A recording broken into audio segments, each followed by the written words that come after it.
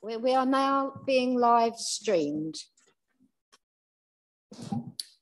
Thank you. If I could just run through the fire instructions. We're not expecting a fire alarm, so if the fire alarm sounds, please make sure you leave by the nearest available exit. That's the door you came through and down the stairs, or there's a door, fire exit in this corner here, and please don't use the lift. And then congregate in the front staff car park by the exit. Thank you very much. And the first item is to elect a chairman for the subcommittee for the municipal year. So members, do I have any nominations, please? Thank you. And do I have a seconder? Thank you very much. Thank you very much. Are there any other nominations? In that case, it's duly elected Councillor Alan Sharp as the chairman for the municipal year. Thank you, Chairman.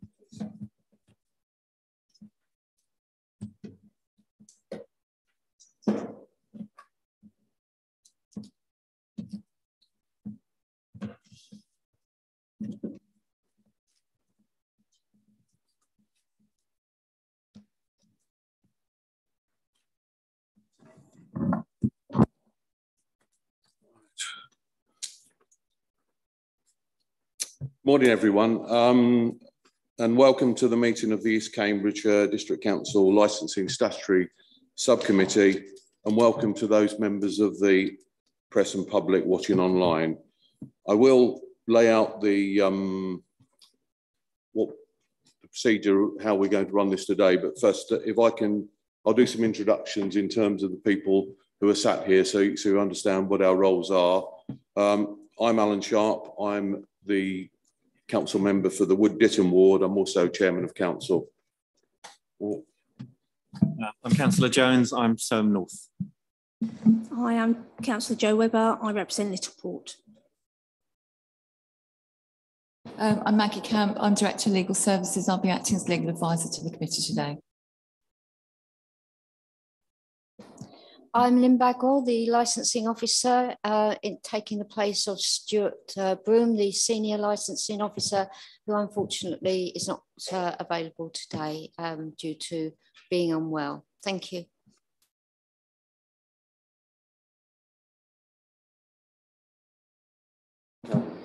I'm Caroline Evans. I'm a Democratic Services officer, and I'll be taking the minutes today. Okay, thank you, everyone. So, yeah, good morning, Karen C, Senior EHO. Good morning, I'm PC Claire Metcalf, Police Licensing for Cambridgeshire Police. Morning, Ian Brown, Cambridgeshire Constabulary. Hello, I'm Tracy Cooper. I'm Democratic Services Manager and Deputy Monitoring Officer, but today I'm here purely in the capacity to mentor Caroline. Sorry, if the applicants want to introduce themselves. I'm Ross Taylor, the owner of Willow Farm, applying for the licence. Morning, I'm Jane Gilliard. I'm the agent for the applicant. Okay, thank you, everyone. This meeting is held under the jurisdiction of the Licensing Act 2003 and the Licensing Act 2003 Hearings Regulations 2005. This lays down that that legislation lays down that the committee of members to hear such applications must comprise 3 members, which is why you've got 3 members. It cannot be 4, it cannot be 2. The legislation is quite clear on that. The order of proceedings is that the licensing officer will appear first and will give a summary of the application. And it will probably be, I think it's fair to say, maybe a slightly longer summary than we would normally do this, because obviously we've got members of the public and press watching online. So we're trying to give as much information to them as possible. The applicant will then be asked to present their case. Statutory consultees will then, I'll go the way they're round. I'll go to Karen first and then the police second. And then non-statutory consultees, which are the people sat in the audience, as I call them, will obviously be able to come forward and state their case. The normal things, can I just ask that everybody turns their mobile phones either to silent or off so we don't get any interruptions. And then after those consultees, the applicant will then have an opportunity to sum up and bring up any points that they feel have been missed or not been. Yeah, I was going to come. What will happen on each of those, on each of the situations with the licensing officer, statutory consultees, the applicant, we as members will be able to ask any questions, and similarly the legal officer and officers will be able to ask questions of either the applicant or somebody coming up, one of the members of the public coming up. What we're trying to do here is clarify and try to understand exactly the whole facts of the case so we can then make a judgment. The committee will, once all of that's gone through, the committee will then go into closed session. And the only person who will be in the room with us then will be Maggie Camp, who is the legal officer, and she will be purely there to provide us details of legal advice. She does not get involved in the discussion. And under the legislation, the council has up to 5 days to communicate the decision, although we would hope to communicate that a lot quicker, but that's the legislation as laid down. Obviously, we're live streaming it. If at any time the live stream does go down, I will adjourn the meeting just to see if we can get it up relatively quickly. Obviously, we can't. We may well have to carry on the meeting without it, but obviously we will certainly try to keep the live stream going, because I know this is a application that a number of residents are very interested in hearing.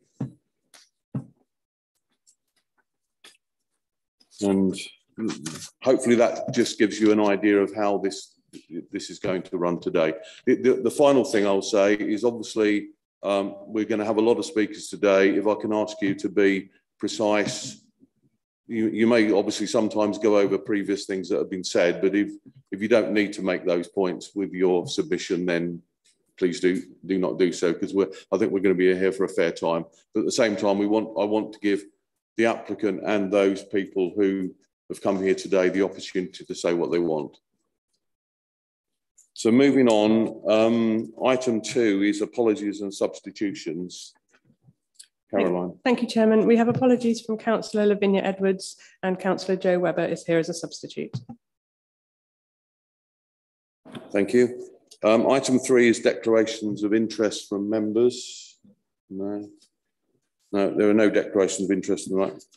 Item 4 on the agenda is the application in respect of the SOAM, and that has now been no longer going to be heard today. So we move on to item 5, which is the application for the grant of a new premises licence under the Licensing Act 2003. The applicant, Big Sky Venue Limited, and the premise is Willow Farm, Piemore Common, Piemore, Ely, Cambridgeshire.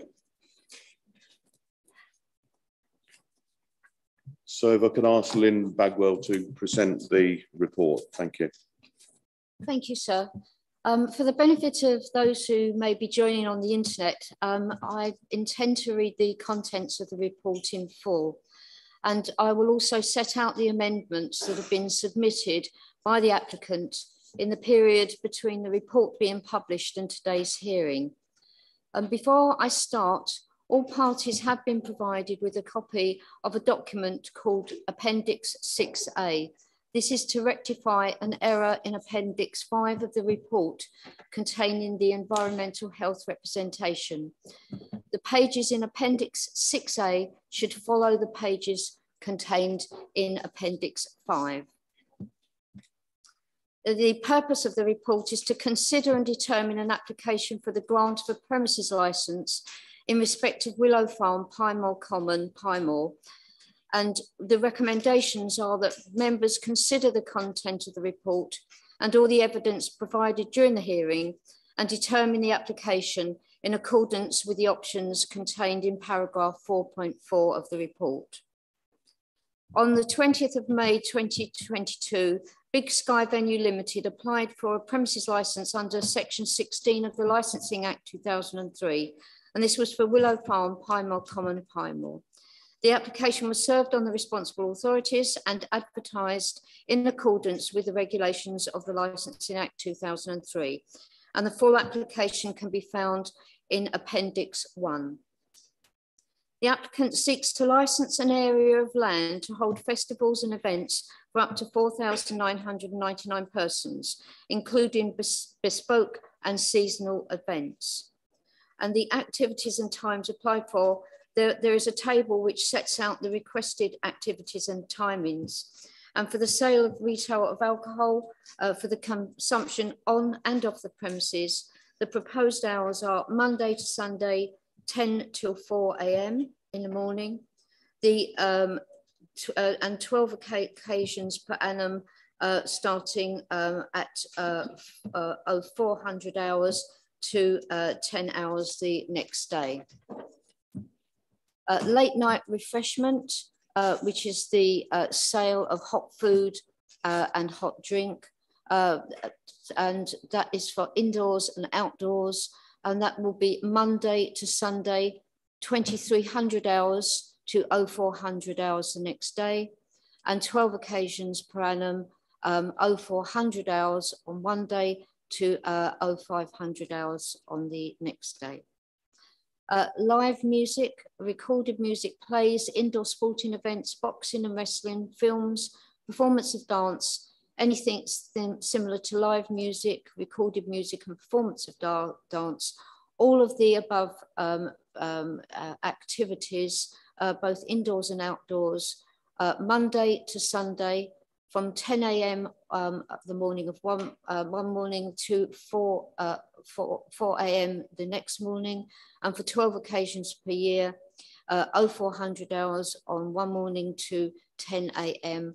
on the following morning.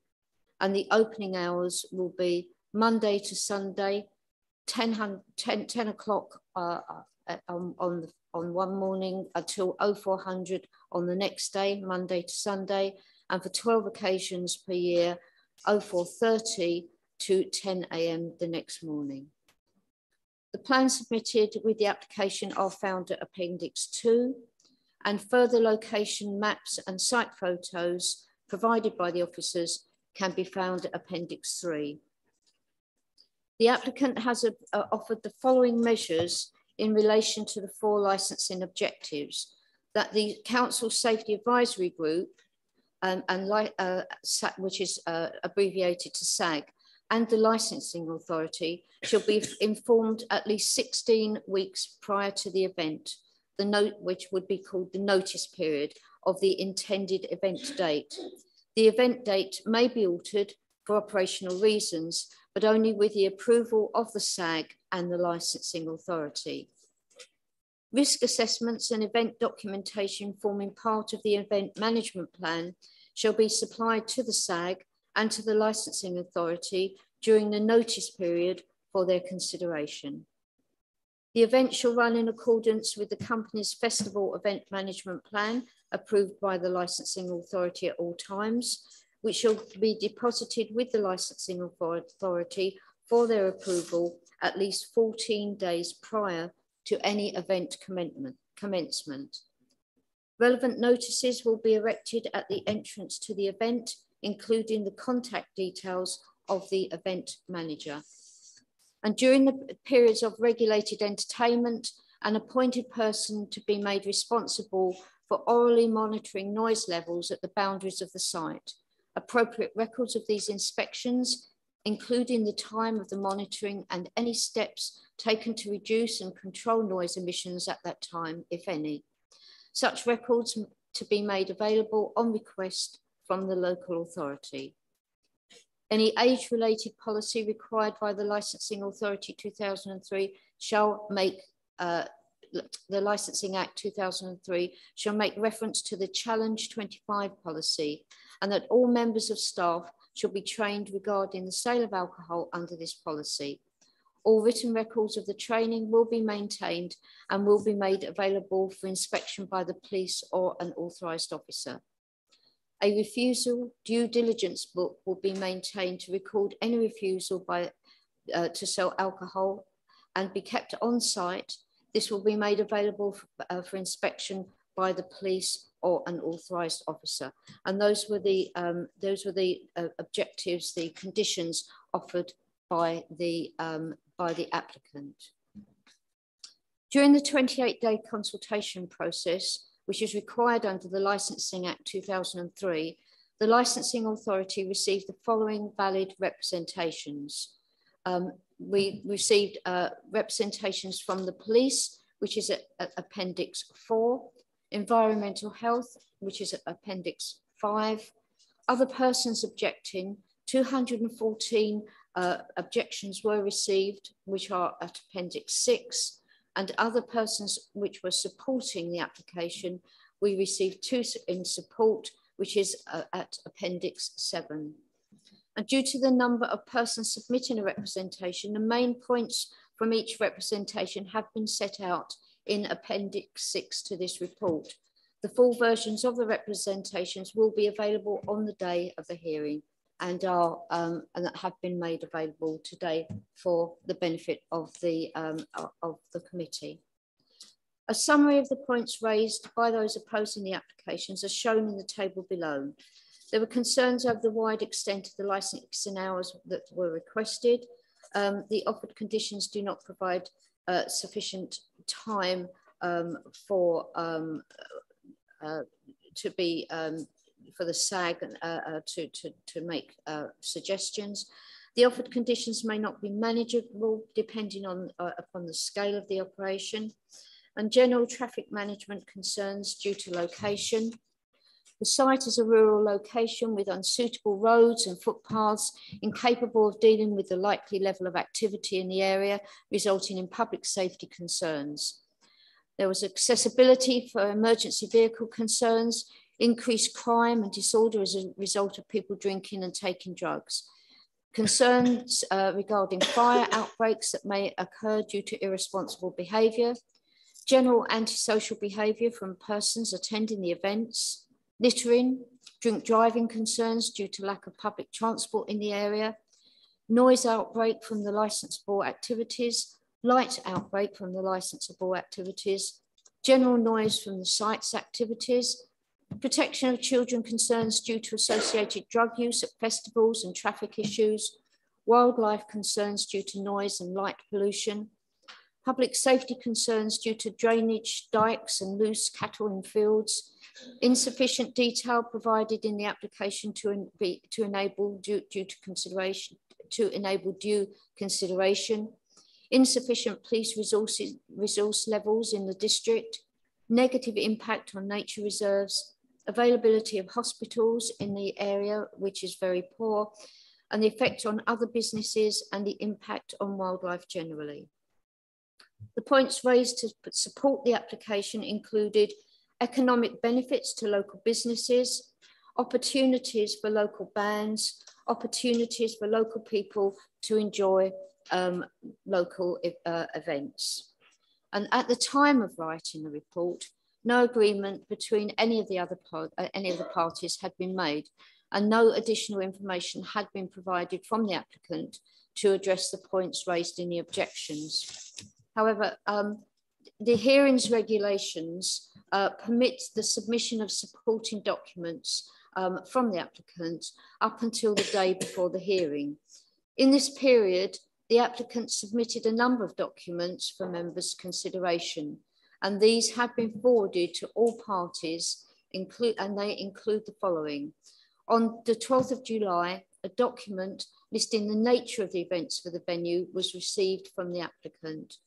On the 14th of July, Willow Farm description document, an additional condition document, a feasibility plan, and a noise impact inspection and lighting scheme, light pollution study, which was carried out for the rebuilding of the crisp factory, were submitted.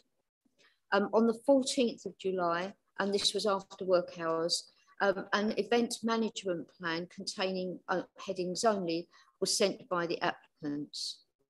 Contained in these documents, the applicant has also offered the following amendment to the hours they are requesting. They wish to reduce the hours of the application from 10 AM on the first morning to 4 a.m. on the second morning to 10 a.m. to 2 a.m. on the following morning, and that would be Monday to Sunday inclusive, and to amend the extended hours from 10 a.m. to 0400 hours on the second morning for up to 6 occasions per year with 10 weeks prior notice. I have been asked to also point out that this will obviously also amend the opening timings, so that would mean that for 6 occasions a year, the opening hours would be reduced to I'm sorry about this. So the Monday to Sunday, it would be 10 a.m. to 2:30 p.m. But it would be this. It would be for the 12. It would be 6 occasions per year that the hours would be reduced for the opening hours as well. So, in conclusion, the determination of the application. Members are obliged to determine the application with a view to promoting the licensing objectives, which are the prevention of crime and disorder, prevention of public nuisance, public safety, and the protection of children from harm. In making a decision, members are also obliged to have regard to the statutory guidance under Section 182 of the Licensing Act 2003 and the Council's Statement of Licensing Policy.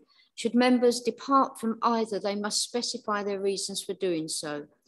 Members must also take into account the information contained within this report and the evidence submitted, both written, if submissions of such information is agreed by all parties at the hearing, and orally during the hearing. And the relevant statutory guidance considerations are at Appendix 8, and that's the licensing objectives, the applications for the premises license, determining applications, conditions attached to the premises license, and the deregulation of certain entertainment. And they are all specified in the pages under the relevant statutory guidance. The relevant local policy considerations are at Appendix 9, and the representations, conditions, licensing objectives, prevention of crime and disorder, public safety, prevention of public nuisance, and protection of children from harm are set out in the sections under the relevant local policy. Members can determine the premises license application as follows: to grant the premises license, subject to the conditions that are consistent with the operating schedule accompanying the application, modified to such an extent as members consider appropriate for the promotion of the licensing objectives, and any mandatory conditions that must be included in the license. Members can exclude from the scope of the license any of the licensable activities to which the application relates, and members can refuse to specify a person in the license as the premises supervisor, or members can reject the application. Members are asked to note that they may not modify or impose new conditions or reject the whole or part of the application merely because they consider it desirable to do so. It must actually be appropriate to do so in order to promote the licensing objectives, and any such step must relate to the actual representations made. Conditions attached must focus on matters which are within the control of the applicant, i.e. the premises and its vicinity. Regulation 19A requires authorities to disregard any information given by a party or person that is not relevant to their application or representation and is not relevant to the licensing objectives. In determining the premises license application, members must provide the reasons for their decisions and consider their responsibilities under the Human Rights Act 1998 when balancing the rights of the applicants and the rights of those who may be affected. Any decisions taken must be appropriate and proportionate in the objective being pursued. In particular, the following should be taken into consideration. Article 6, the right to a fair hearing. Article 8, respect for private and family life. Article 1, first protocol,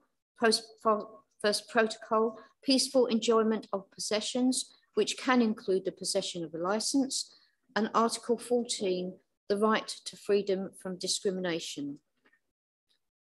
There is a point of note on planning.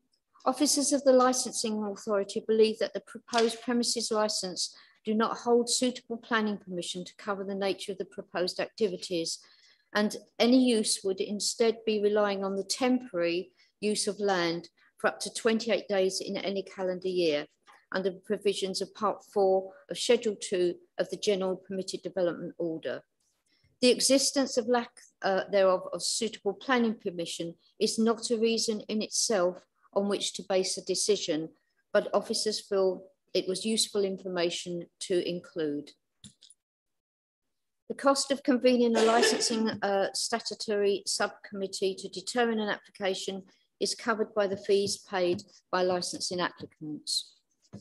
Should there be a decision to modify the premises operating schedule, excludes a licensable activity from the scope of the license, refusal to specify a person as a designated premises supervisor, or to reject the application, the applicant can appeal to the Magistrates' Court. There will be costs associated with this process, and the right of appeal is 21 days from the date of notification of the decision. Any person who made relevant representations in relation to the application may appeal the decision. There will be costs associated with this process. The right of appeal is 21 days from the date of notification of decision. The Equal Impact Assessment EIA is not required, as this does not relate to a service provided by the council or a decision on a change of policy, but an application for a licence by an individual organisation. Thank you, sir. Thank you, Lynn. Thank you for that.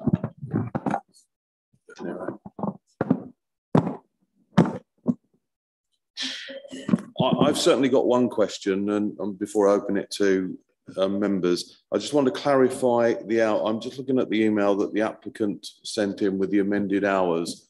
I just want to clarify what the amended hours are as we stand at the moment. So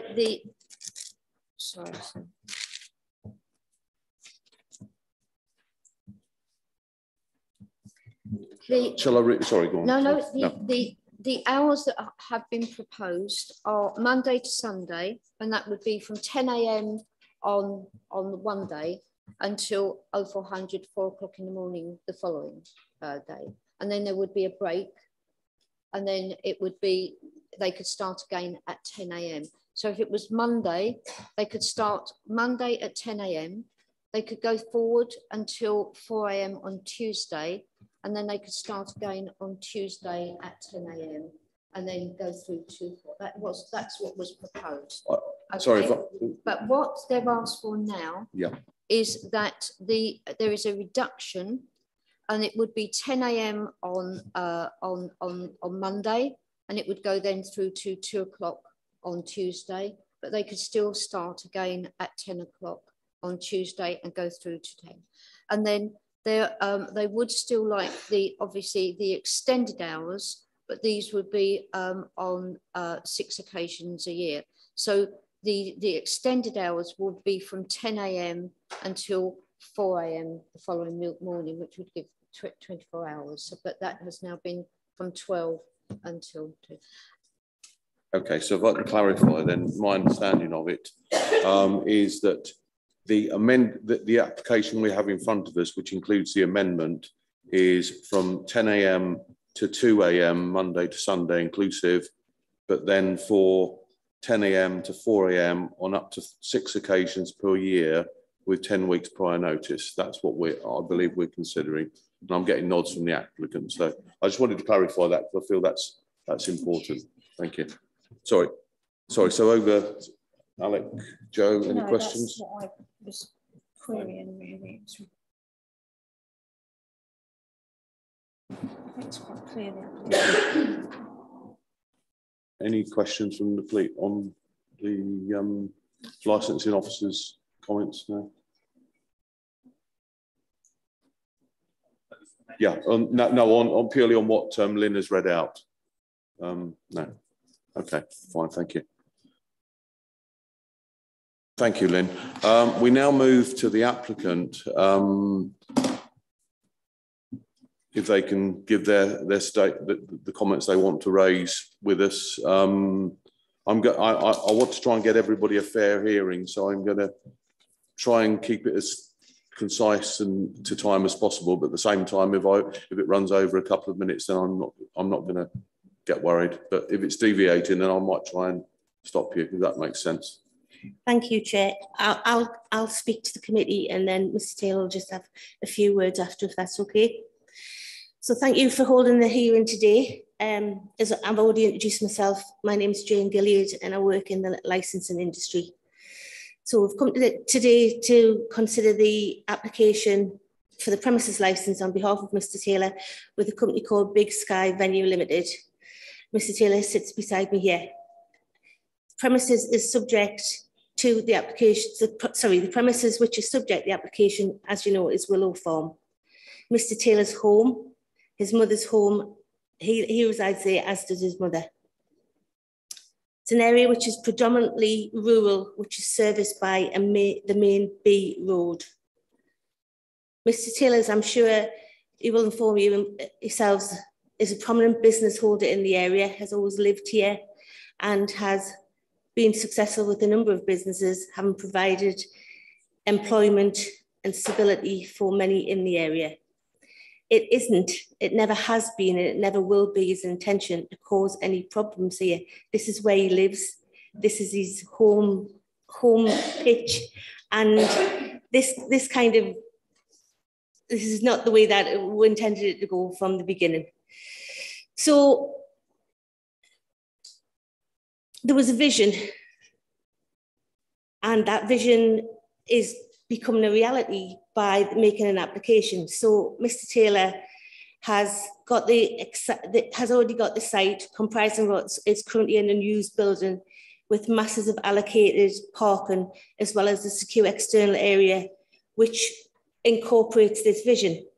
So when the application was put in, it was put in on a very loose basis, simply because it was a business idea at that time.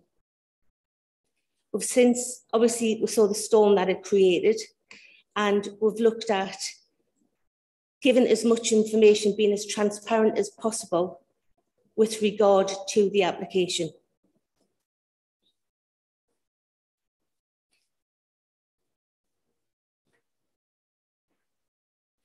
The aim of the venue as such is to cater for all, there's no exceptions. It's on the doorstep, it creates employment, it's attracting artists and individuals who can't be accommodated in this area currently, and lots more. So I'd invite you to have a look at the list of entertainment and activities that have been submitted. I know it's a little bit, it's not very secure in terms of we can't name any date, or we can't name any act or anything that are coming, because obviously the first step in this business is to secure the premises licence. The application includes a number of self-regulating conditions promoting the 4 licensing objectives as per the licensing officer's report.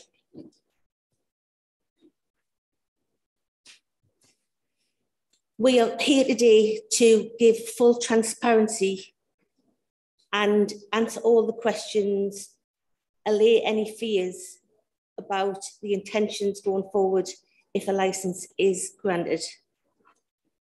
What we've done so far is we've actually reduced the hours that were originally applied for.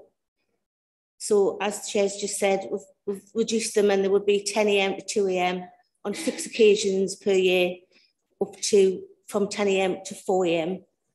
We've added additional conditions which are in the appendix.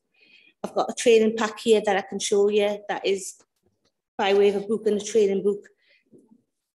I've got a full event management plan, which I was very reluctant to put on the internet, because this will be an item that will be it's actually owned by Mr. Taylor, so I didn't really want to just put it on there for anybody to look at and copy, but you're all more than welcome to look at it. Excuse me, Chair. Yes.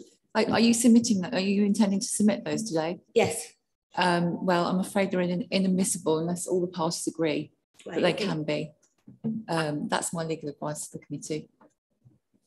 Okay, thank you, mate. Well, how would that be determined? Do I have to request that? Well, we've got an issue where obviously we've not had an opportunity to look at that plan, and the legislation does lay down that anything can be submitted until midnight of the night before, including that includes non-working days. So hence why we've obviously allowed certain amendments to come through. Okay, Chair, I understand that. I just didn't want it published on the internet for reasons that I've just explained. It will be copyright. It'll be a copyrighted document. Yeah, thank you, Chair. Sorry, I'll just check in. I mean, if you were to submit it, would that mean it would have to be part of the published papers?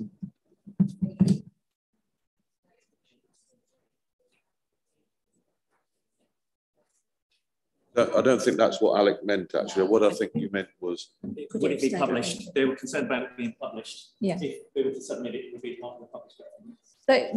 They would have had to submitted it, whether it was submitted in paper form, you know, like some of the, you know, we've had emails which hadn't necessarily been published.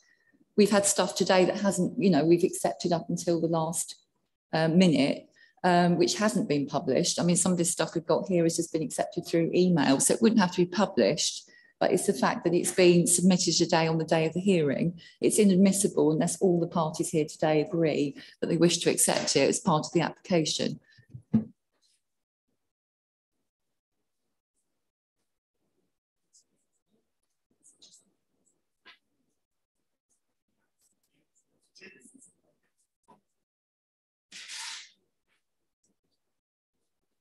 It's just the, we've got the headings, it's just the content of it.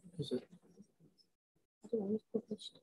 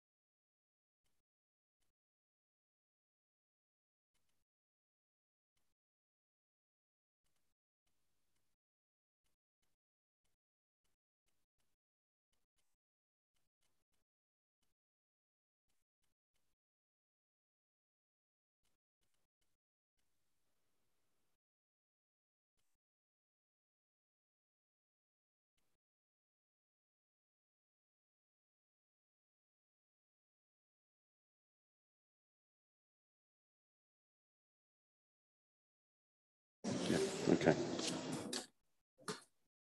Hello, everyone. Our feeling here is at this stage we cannot accept it because it would need to be agreed by every... Sorry, Maggie, did you want to come in? I was just going to say that if you wish to, the statutory authorities to comment as well. Yeah, I don't know if the police want to comment, but it would need to be agreed by everybody, and that would include people sat in the audience as well. Yeah, so we, the police, wouldn't seek to want to receive it at this late hour. To be agreed by everyone, so I'm sorry, we cannot. That's fine. I mean, I cascaded my decision last week because, as I say, it's a document that I want to have copyrighted, and I didn't want it to be on public on the public view for that reason, because that's the way that we'll be going with that event plan management. So thank you for that consideration. We've submitted the noise and light pollution reports, which we carried out last year, albeit it was for the planning application. However, it does give an insight into the situation as the report finds with the light pollution and the noise issues.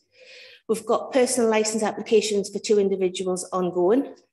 The 4 licence objectives are fully promoted, and we've actually added some additional conditions last week, which are in the bundle as well. we'll work with the authorities on whatever timescale suits. I mean, some of the events will take probably 9 to 12 months to plan. So that's the amount of time that everyone will know about the events. It'll be fully transparent. And I'm talking about that's the bigger events. The inside, the other events that we'll talk that are listed on the sheet are wedding receptions, those sort of events, evening speakers with dinners and things. They would be inside the building, so they would have no impact on the outside areas anyway. As per East Cambridgeshire District Council licensing policy, the objectives are the only matters to be taken into account in determining the application, and any conditions attached must be appropriate to achieve the licensing objectives. We've got risk assessments and event management plans. We'll determine actions for the promotion of the licensing objectives, and in line with the section 182 guidance, would ask that each application would be assessed on its individual merits, which is what I'm asking the committee to do. I'll ask Mr. Taylor to add some information for the committee. I'm more than happy to answer any questions anyone's got. I think, this journey's begun. We've owned that farm for generations, and we've built a business up from there. And off the back of that place, there was 110 employees worked there when the factory was there, and I built my other businesses off there, and I now employ like 600 people. So we know how to run a good business, and all of the points that these guys have got, and I've got the same issues. I don't want drugs and crime or nothing like that, because my families live there. Even my family's in the room here, and I, at the end of the day, we don't want to be doing anything which is going to cause any problems, because I love everything in Pinemore. And the roads, I disagree. The roads are perfectly suitable. They're B roads. And the footpaths there's footpaths everywhere in the fen.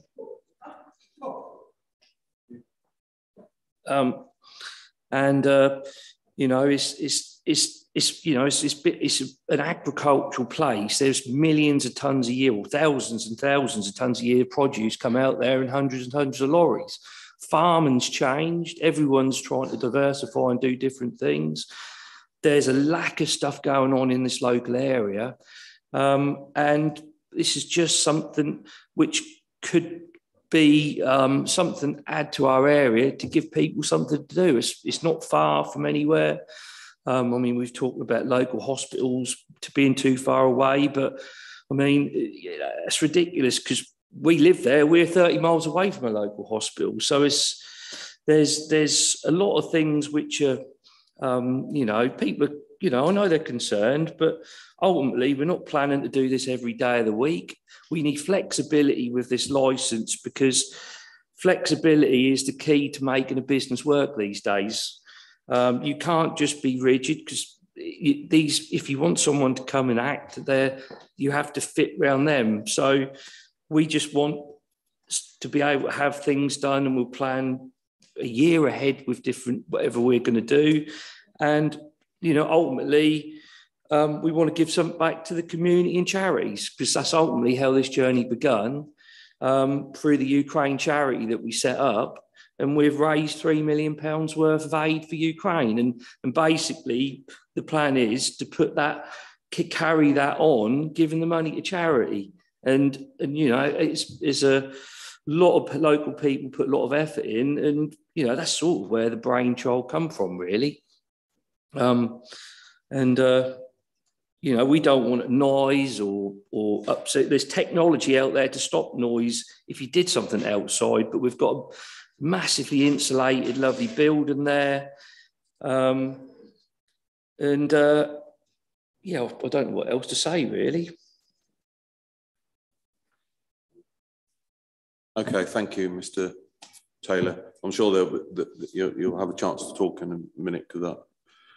Members, do you have any questions at this stage? Can we do questions now? Yeah, no, we do questions now. Yeah.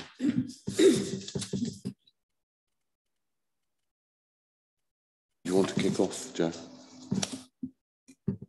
You want to start, Alex? Yeah, go on. You're ready. Yeah. Thank you, Chair. Obviously, we appreciate the idea of being flexible. Obviously, that tends to cause a main concern amongst the public, I think, in this particular thing.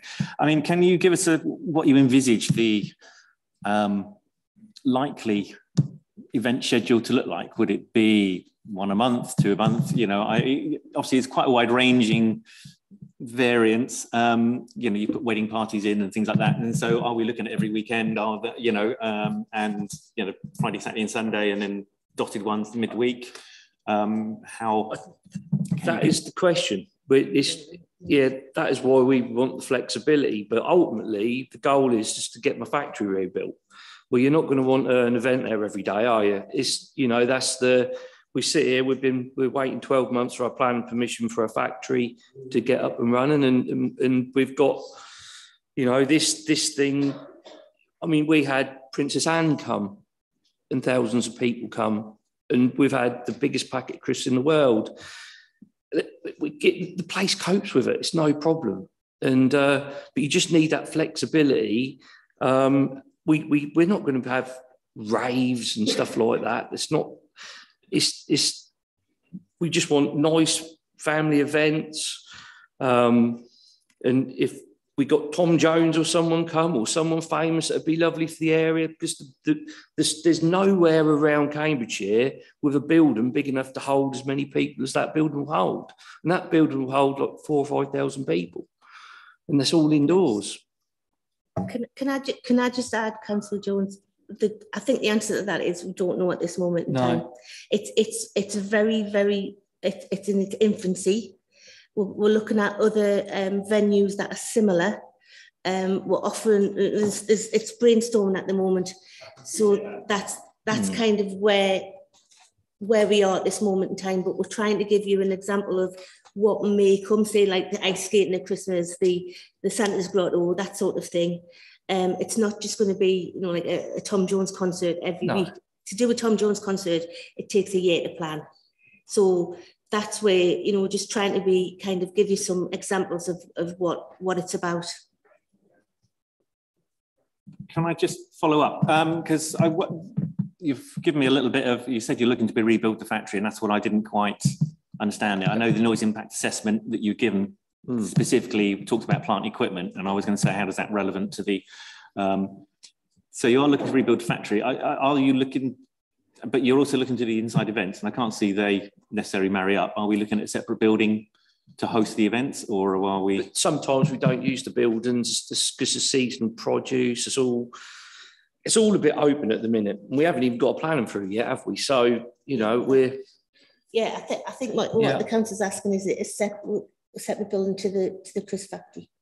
Well, they'll be in the same site. Yeah, but it was a separate building, but on the same site. Yeah.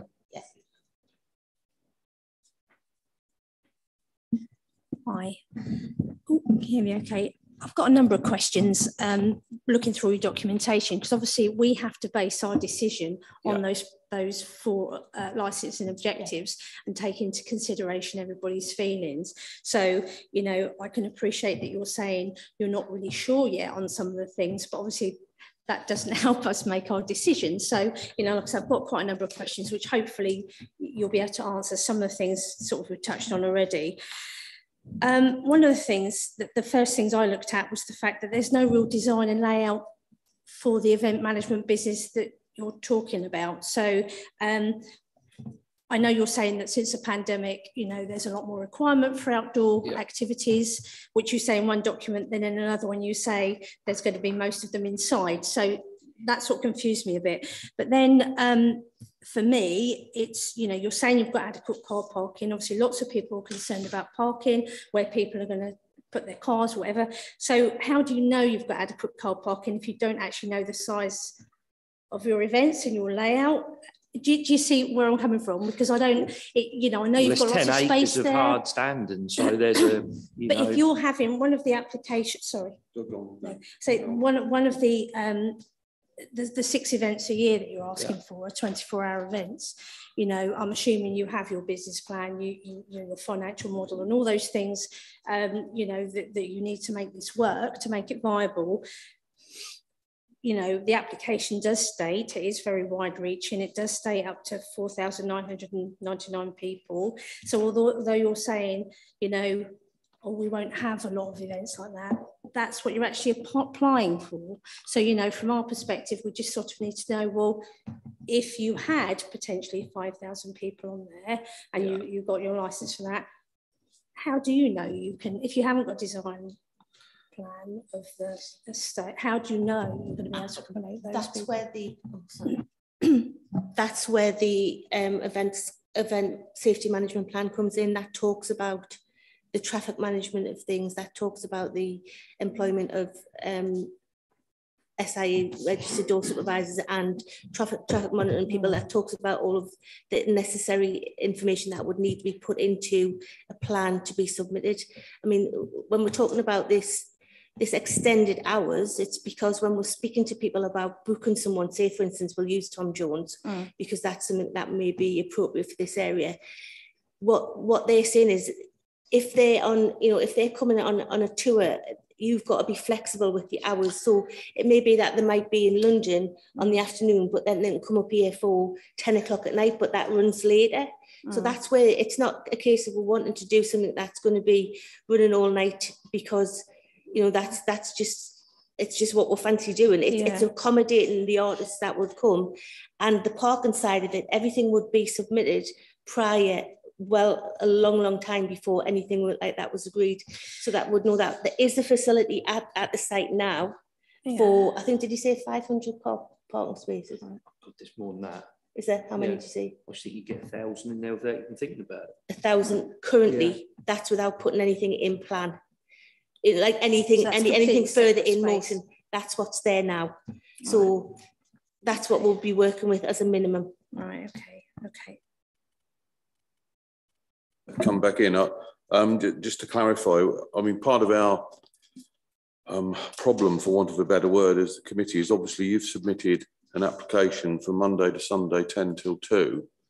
And I know you're saying that each of the individual events, but obviously we've got to adjudicate on that, on what you've submitted. And if we get, you know, if we sort of allowed that, if we sort of, and obviously that will be decided later by us, then that's what you've got. So I think that's one of our issues in terms of maybe if you'd submitted some of the paperwork earlier, then we maybe have had a chance to consider some of that. But anyway, sorry, go on, Joe. You want to? Sorry, I've got some more because I went through this in quite a lot of detail.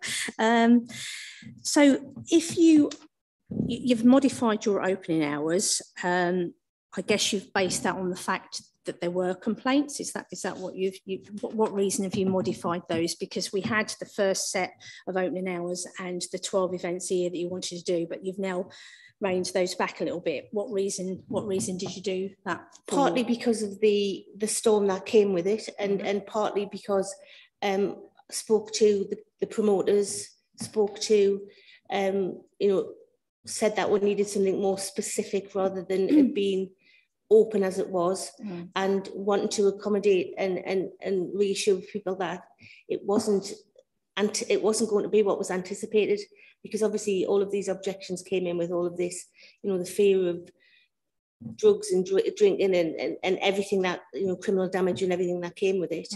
That's, you know, that wasn't the intention at all. So we'll pull them back because that you know, that will suit the venue, those hours that and that doesn't then affect your final back business plan. That sort of works within your plan. Yes. So if you're looking to, so just trying to get my head around, if something now finishes at 2 o'clock, is that the time you're looking to finish? What's your wind down and close down period? Well, because obviously if you've got a lot of people in there, it's the impact of them coming out after that. Yes, yeah. I mean, say the closing hours would be half an hour after, so it would be 2:30.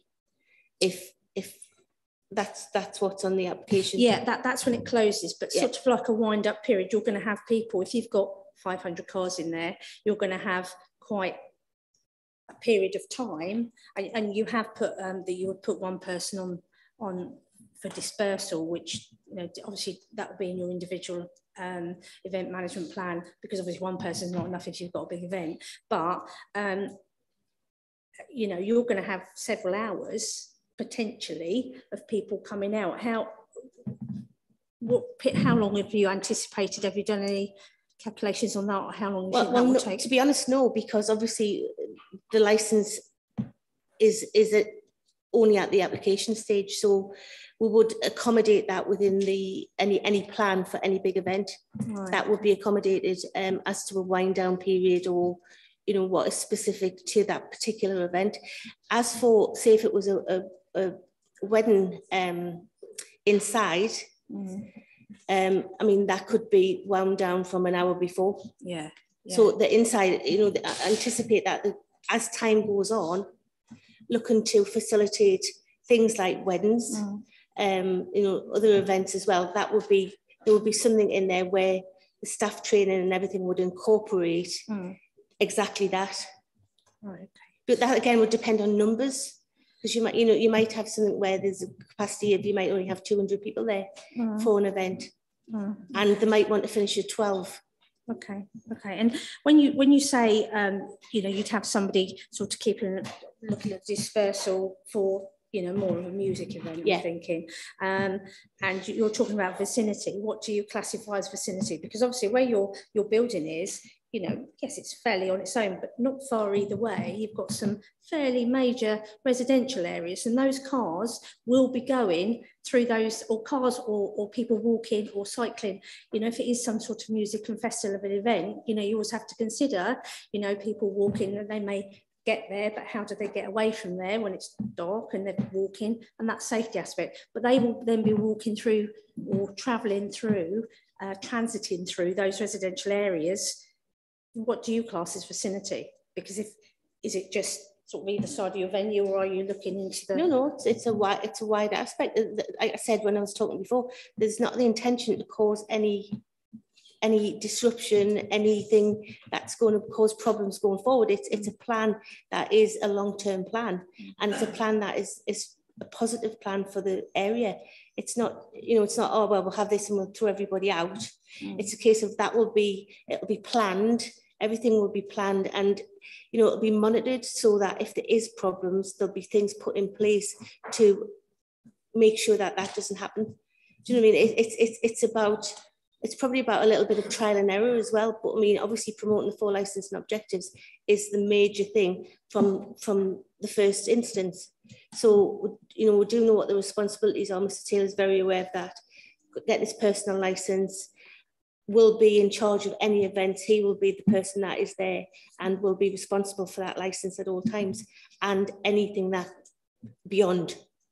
So that it's a little bit of a guessing game at this moment in time. Okay, all right, thank you. Do you want any more out for this stage? No, go on, you go first. No, I can. Thank you. Just pulling back, so you said you have 1,000 car parking spaces, and again, it's I know you may have a business plan that you may not want to give to us, or, you know, just I can see it's commercially sensitive to some respect in what information you are giving us. I mean, obviously, if the factory's, it's really trying to determine, is this a part-time business running alongside the factory if you get that up and running, or when you get that up and running, to supplement income? Is it going to be a business on its own and therefore take on a life of its own? With 1,000 car parking spaces, if you've got 600 people working at the factory, what does that? No, right, sorry. No, there's not 600 people work there. That's across my estate, all over the country now.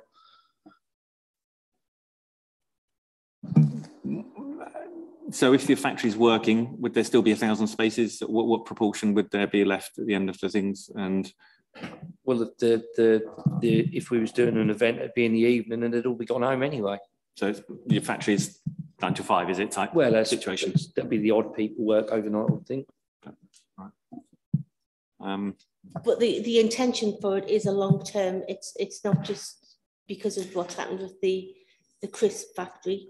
It's a vision that Mr. Taylor's had, and it's a vision that's coming into fruition now, depending on obviously how far we can take it, because it does depend on having a premises license. That is one of the big, you know, the big deciders really.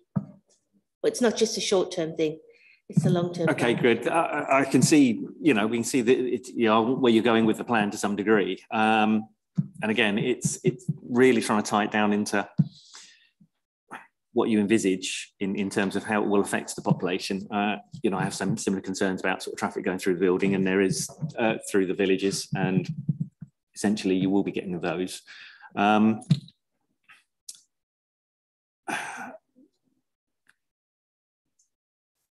Let me formulate this a bit better, if I may. I'll perhaps pass it on. Yeah, if I can come back in.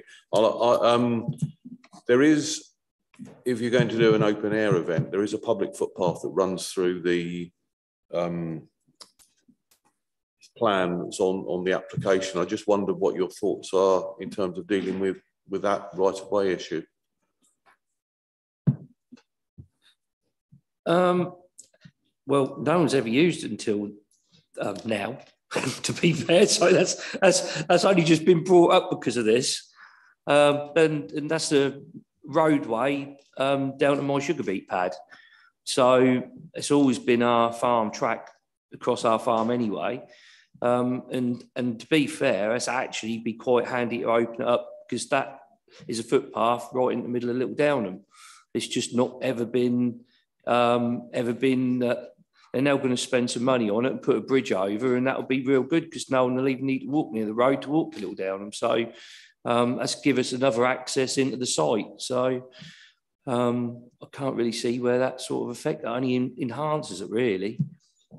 But you will have an issue, or you could have an issue, that obviously if you've got an event, say, I know you mentioned on your application up to 5,000 people, and you've got members of the public who wish to walk along that right of way, then I don't see how that's going to stop them, if I'm honest. It's not really, it's not even near it. That's the other side. It's right on the boundary. And you know, if we've got to put a Harris fence up or something, you know, but it's also my track to my farm and other farmers as well. And also now will be a lovely track to Little Downham. Okay. I'll come back with one more, then I'll is the overhead cable, there's some overhead cables running across the site. I just wondered what issues. They got buried. I had them put underground last year. Okay. Right.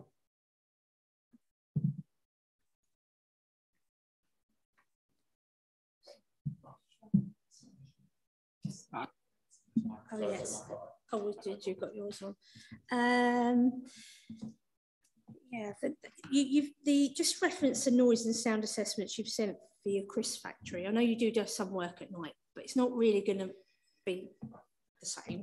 You know, it's going to be quite a lot different. Have you done? You know, obviously you haven't done noise and noise and lighting impact assessments for not at this stage. But have you done any research at all on what impact there will be on the two closest villages? Have you looked at that at all? What I've suggested is that we can get a consultant in to actually do that. And I think I put that in, I don't know whether it's in the management plan or whether it's in the conditions, but to work with a professional on that kind of level. And, you know, Mr. Taylor's willing to do anything that he has to do like that. That sort of brings me on to my next point, which is in your operating schedule. It's quite, as you said yourself, it's quite loose and it's quite wide ranging, and it doesn't give us a lot of detail. So, you know, without knowing exactly what events you're going to run and the timings for them, because there will be standard events that you could put timings on, without doing that, how can you actually evaluate the impact really? Because you're not going to know, you know what I mean? You've put a series of events in which could run from 10 till 2 the next morning, and then some that could run almost 24 hours. but it's really difficult to assess what impact there's going to be without you including that. And that was quite vital detail that would have been really useful. The 10 till 2 is envisaged to be for events that would be, like I say, like wedding events or such inside. That, you know, the impact of the noise, there would be no noise impact on anywhere for that, because that would be inside the building, which would be appropriately insulated so there was no impact at all. The other that was put down to 6, up to 6, up until 4 o'clock in the morning, they're the ones that would be a year in the planning. They're the ones that would have everything. I mean, I go back to Tom Jones because that's the type of thing that we've discussed. They're the ones that would be, everything would be done months and months in advance. I mean, you've got to advertise tickets months and months in advance. So in order to get to this ticket stage, everything like that would have to be done. So, you know, that would be something that would be accepted, would be the norm for any outside large event, festival, whatever it was going to be. That would be accepted, that would be, you know, that would have to be submitted in line with the actual plan for the event. So if you were looking at a festival, for instance, which often run over 2 days, not one, are you looking at some of these longer term events running over 2 days rather than, because obviously you've seen, you know, you've applied for 6 days. Are you looking at any of those running? No, not currently. I've applied for up to 6 days. Could be just one. But no, I'm just saying, are you not any of those being 2 together? Not currently. Well, there's no plan for that currently. Right, okay. And with regards to the fact that there's no specific timings for some of these events, if you look at the licensing objective for protection of children, it's very difficult to determine whether children that they're going to be appropriate for children, because that detail's not in there. What have I got thoughts? It's all in the management plan that obviously it will be submitted. And is that management plan you've got? Is that an overarching management plan? This is the one that I've given you just the headings for, and then we've got the content in there. But as I say, I didn't want to publish that, so. But it's definitely all determined in there. Everything about children and, you know, losing kids and having stations for lockdowns and stuff. Everything's in there. Thank you, Chair. Alec. Thank you, Chair. Yeah, I mean, it's as the information comes out a little bit. I mean, and obviously the disparity between how you see it working and how we imagine it. I mean, obviously you're talking about having sort of wedding potentially in the building. And again, I was still thinking of sort of a warehouse type building. I take it's going to be something slightly different, or are you in order to host the events? Well, we spoke about it last night, and obviously the infrastructure isn't there currently, because obviously it's just a shell of a building at this current time. But that would be, if the license is granted, it would be a case of putting an infrastructure in that could accommodate a number of different eventualities, events, whatever, internally. So you could even have a stage inside with Tom Jones inside. Do you know what I mean? It's the infrastructure that will be put into place, which will accommodate all of those different events. Yeah, I can appreciate that. I mean, obviously, initially, and I did a bit of a site visit, if you know what I mean, in the same way, I would assume you're going to be putting up marquees and things like that, and obviously wouldn't have the sound insulation that you were looking at initially. So obviously, as we tease this information and see your vision, but again, it's how it's going to happen in the short term. Can I just add, Councillor, that I've spoken to a guy that Mr. Taylor would use, who would bring in, and he keeps mentioning Tom Jones, so I do apologise, but that's the calibre of the event that he keeps mentioning. And what he's saying is that it would be a massive timescale. It has to be, you know, 10 to 12 months planning for that. So, you know, it would be something that it wouldn't just pop up next week. And obviously the finances of it as well all have to be right. Okay. If I just stop you there, I obviously, I mean, Tom Jones, great name, I love him. All right, that's but I suppose our real difficulty is with the lack of detail. It's the number of events that are going to happen. Okay, and obviously you're keeping that open, and I can appreciate that. And obviously we can only consider the plan that with the application that we've got here, where if you were tidying it down to say 24 events a year, you expect to have, you know, half a dozen weddings in the summer, perhaps a few less in the winter and things like that, then we would have more of an idea. But it's 24 hours a day, 7 days a week. And obviously you're talking about Tom Jones, and you know, we appreciate they are the one-off events, the same as Newmarket Nights or things like that, where they have the bigger events. It's just trying to see if we can tie you down a little bit more on what the reality is going to be, rather than an airy-fairy, for want of a better words. Yeah, absolutely. But I mean, even if you're talking about something like having a winter wonderland there, an internal winter wonderland, which has got a Santa's grotto and everything that goes with it, you've got the opportunity then to have mulled wine and stuff on. Do you know what I mean? So the license isn't just about massive events. It's about having that flexibility to offer families, the community, to come and go into, you know, having that addition there to say, oh, we don't need to have a temporary event notice. That only covers 499 people. There might be 600 people there. So it's that flexibility of having the license, which will not be used until 2 o'clock every day of the week. That's not the case at all. We'll come back with one. I think Councillor Webber touched on noise pollution, obviously, or potential noise sound. Obviously, it's in a very rural area. What about light emission in terms of lights? If it's an outdoor event, what thoughts have you given to sort of? Well, the light pollution report was submitted, which was obviously pertained to the planning permission for the factory. That was just by way of saying that we've had that done for that. We're obviously more than willing to get that another report done for any individual event that will be held up there. It's just, to be honest, we were waiting to see if we could get the license before we went forward with those sort of reports. Yeah, if I can just come back in that, obviously lighting from a factory, a Chris factory, for want of a better word, is going to be different from a Tom Jones event. Let's use that, and that's where I'm trying to get to.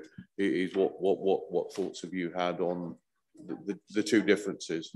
I know there is some submissions in the paper, but I'm just really trying to tease out what your thoughts are. Sorry, Chair, I'm just looking because I think I put something on the additional conditions that was submitted about. Oh no, it's not. It's in the working plan. There is things about strobe lighting and prevention of public nuisance, saying that, yeah, we'll require 10 days prior notice to licensing authority for lasers, strobe lighting. What are you talking about? Just the general lighting itself? Yeah.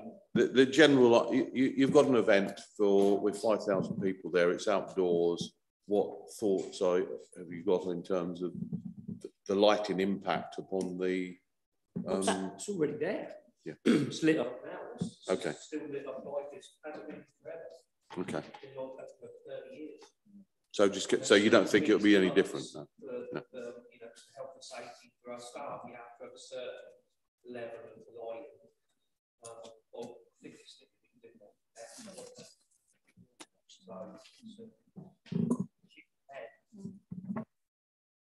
Okay, thank you. You wanted to come in, Jo? Yeah, only a couple more things. Just security of the site. How are you going to? I'm assuming is it fenced now? I wasn't. You know, is it? Yeah. So I'm just thinking, if you've got people who come to a very large outdoor festival type event, they don't know the area, they go wandering off, they trespass, passing on other people's land. It's a health and safety issue as much as there's dikes. We all know the lay of the land around here because I've lived here all my life like you have. So, you know, it's a risk, isn't it? They're all risks, and it's how you're going to mitigate that risk and, you know, really make sure that they don't. Yeah, well, we'd do everything with, you know, I've got more house fencing than speedy hire, so we could soon do that, do whatever we can do. Ultimately, we don't want anyone falling in a dike, but they can fall in one off the side of a footpath, couldn't they? Yeah, So, they can. But yeah. if you're at an organised event with music and possibly alcohol, you know, there is a risk to life. Yeah, no, so of course it's just something that's something that's got to be considered. And I've got other things, but I think the only other thing really was to say that, you know, obviously we can only view, as Alan and Alec have both said, we can only, you know, consider the licence you've applied for, which is 7 days a week. And I know you're saying we're not going to do that, but you could. Once you've got your licence, you can, and you have that available to you. So and that's the yeah, you know, that's why we're absolutely. trying to ask you these questions, because we need that information. We understand that. We understand that that's, you know, that's where you sit. But also we all know there's a process called a review process if the licence were granted and the licensing objectives were not upheld. So, you know, that's the way that it could quickly be taken away if it wasn't adhered to, and that's the point I'm trying to make. Okay, thank you. Thank you, Chair. Some of the problems is we're finding here is because of the sort of lack of information coming through. And one of the bits the report set out was that you hadn't consulted the statute consultees. Is there any reason for that you didn't do any pre-work before coming to the committee? Well, because there's been a few applications submitted that on the same basis, and the business plan was very loose at that time. So basically, our intention was to get the premises license, and then obviously work with the authorities prior to any event taking place. You know, like it may have been the cart before the horse when I think about it, but there's an awful lot of work goes into all of the planning and all the risk assessments and everything like that, which if you're not getting, if it's specific for an event and you're not getting the license for that event, that's a whole lot of work that didn't need to be done. I mean, I appreciate going into specifics may be difficult, but I'm sure they would give some general advice on what would needed. Well, I mean, I submitted the application and spoke to the licensing officer, and then there were some amendments made, and then it was accepted as a duly made application, which would have been refused had it not been duly made and promoting the 4 licensing objectives. It was a very wide application at the time, but hopefully I've explained why it was such a wide application. Okay. It was a business in its infancy. I couldn't directly say positively that this and this was happening because we didn't know at that stage how far the events were going. I mean, I think obviously to allay the fears about big festivals and things, we've taken off the fact that we applied initially for up to 12 events a year. Now it's gone down to up to 6 events. And as I said before, it could just be one event, because that's the one that's, you know, that's the one that's going to take a year to plan. The other side of it is more of a community thing where we're offering things like, I'm going back to Winter Wonderland, ice skating outside, that sort of thing, you know, where it's going to be a venue that you can go to and enjoy that venue for, you know, you might have a play for the kids to go to, or, you know, it's something that's not here that we're looking to implement. And along with that, obviously there is the chance to do a festival or... I can appreciate that. I'm sorry, without you just cutting you short. And I can see, I've seen the Winter Wonderlands, and people do travel up to Thetford and Norfolk and things like that to go and see these events, and obviously bring somebody who I can appreciate would be a, you know, a worthy cause, and if we can get investment in the community, be pleased to. I mean, going back to your Tom Jones event, I mean, how do you envisage people actually getting there? I mean, you're going to have more than 1,000 cars needed in terms of actually expecting people to use public transport. It is an out of the way situation. Just wondering where you were going initially with it and how you envisaged it, to pick the location and say, okay, here, but you're going to need that sort of infrastructure going in. And what were your initial thoughts? I understand that, and that's where you work with the people who have done this time and time and time again. We've been in contact with the promoter. We've been working with them as to how that would be detailed. And obviously, they're professional in their field. We'll take full advice from them. We'll make sure that everything's in place, and we'll make sure that it's all documented and submitted to the relevant authorities within probably a time scale that you would say if you wanted it 6 months or 8 months or whatever.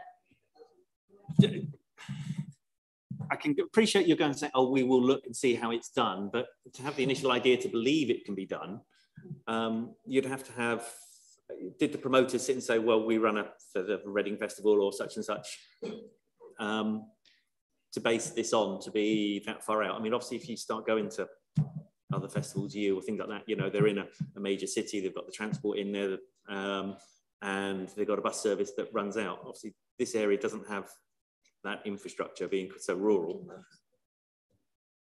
I mean, if you look at like Newmarket races, Newmarket nights, we go there, you get a minibus, 8 of you get in a minibus and you go there. And that will be, and that's 30 miles away. People go there from all over the country. So, and normally people travel in groups. So that's how it will work. It's no different to being in Newmarket, really, is it? Because Newmarket there isn't a bus to Newmarket from Ely. And if you was going there, there wouldn't definitely be one at the right time. It's just people get to events, don't they? They find their way of getting there in groups, and they normally book them together and do stuff like that.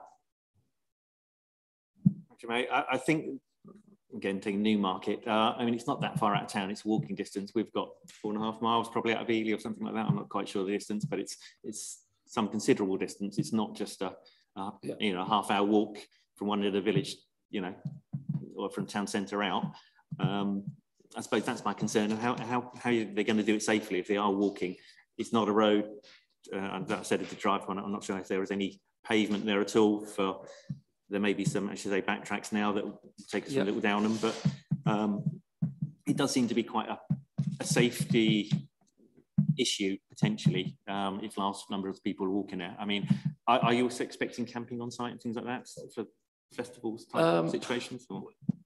That's a good question. We've not got that far yet. And that'd be nice.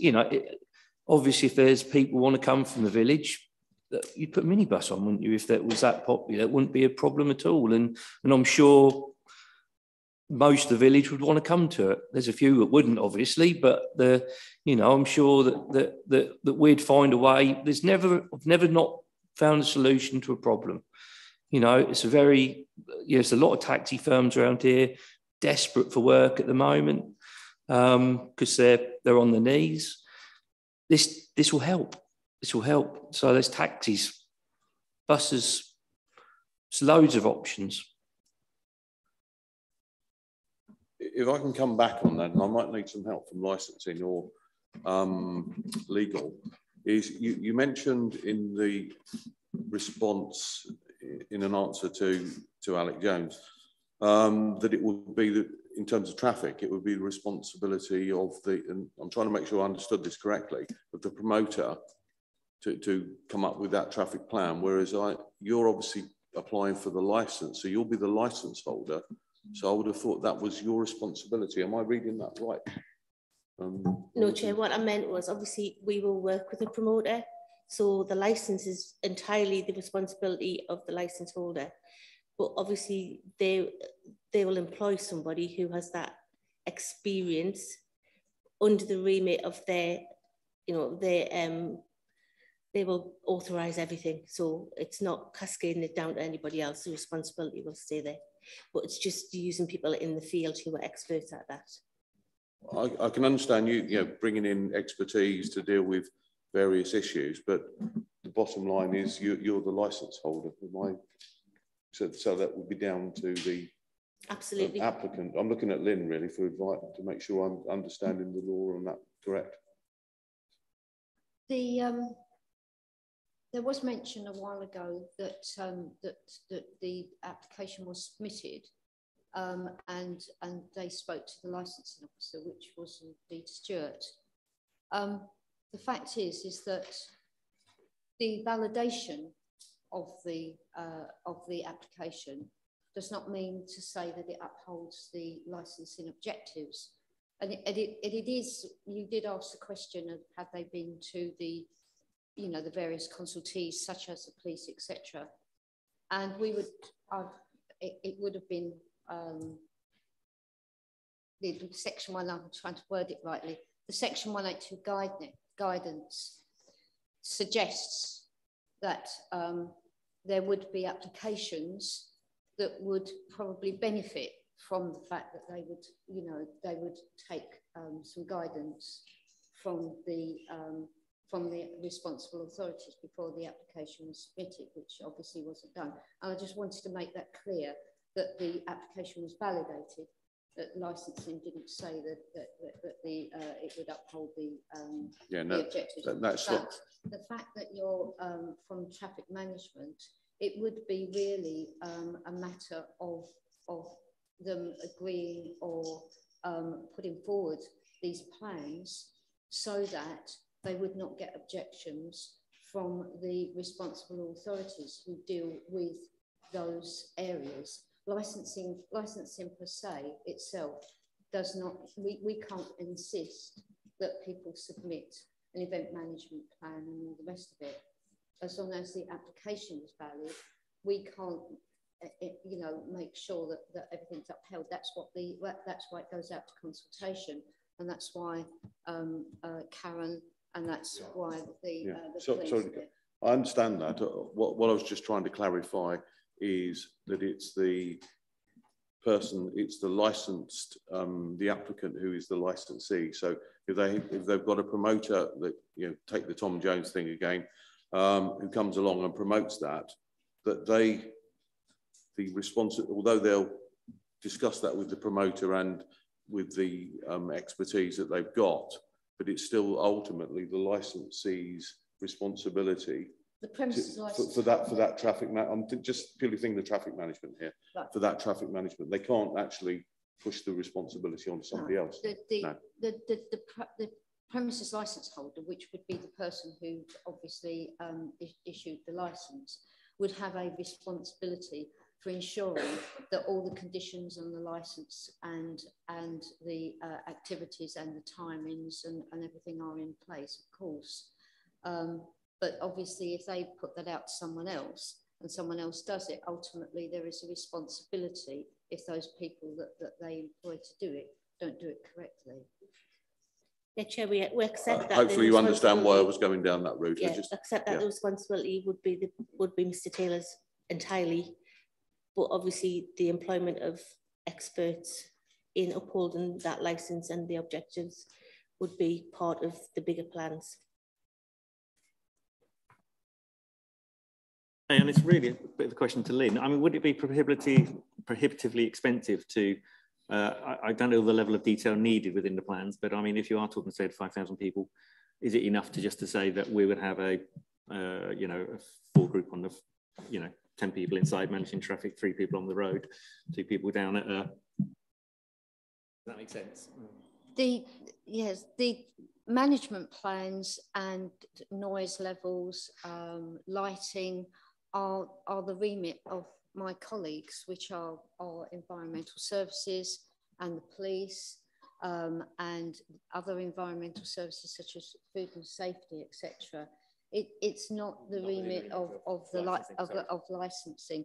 Licensing validates applications, and then it sort of enables the application to be properly heard under the Licensing Act. That's, with all due respect, why we're here now and why we have a number of people that have objected to the application. Just trying to get guidance on whether it's the expense of and whether it's practical, but I can appreciate it's not your remit. So thank you.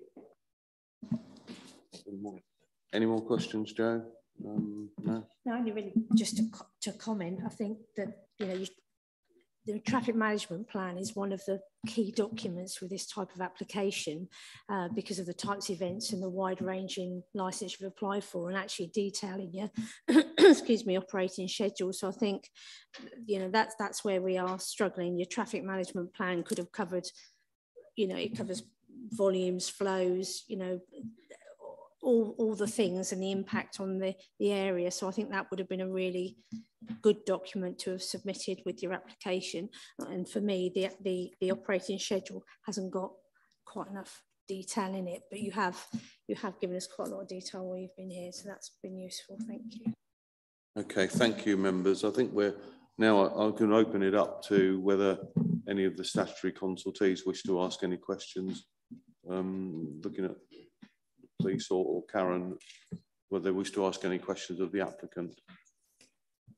No specific questions, but obviously we wanted an opportunity to respond to the additional information. Yeah, I'm going to come on in terms of for you to present what you want to say. So this is purely questions of the applicant at this stage. Any?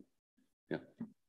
Yeah, just one question. Have you been to any safety advisory groups to get free advice that would obviously help with these traffic managements and things before the application?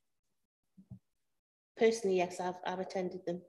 I used to work as a licensing officer for a number of years. And are you talking about for this application? No.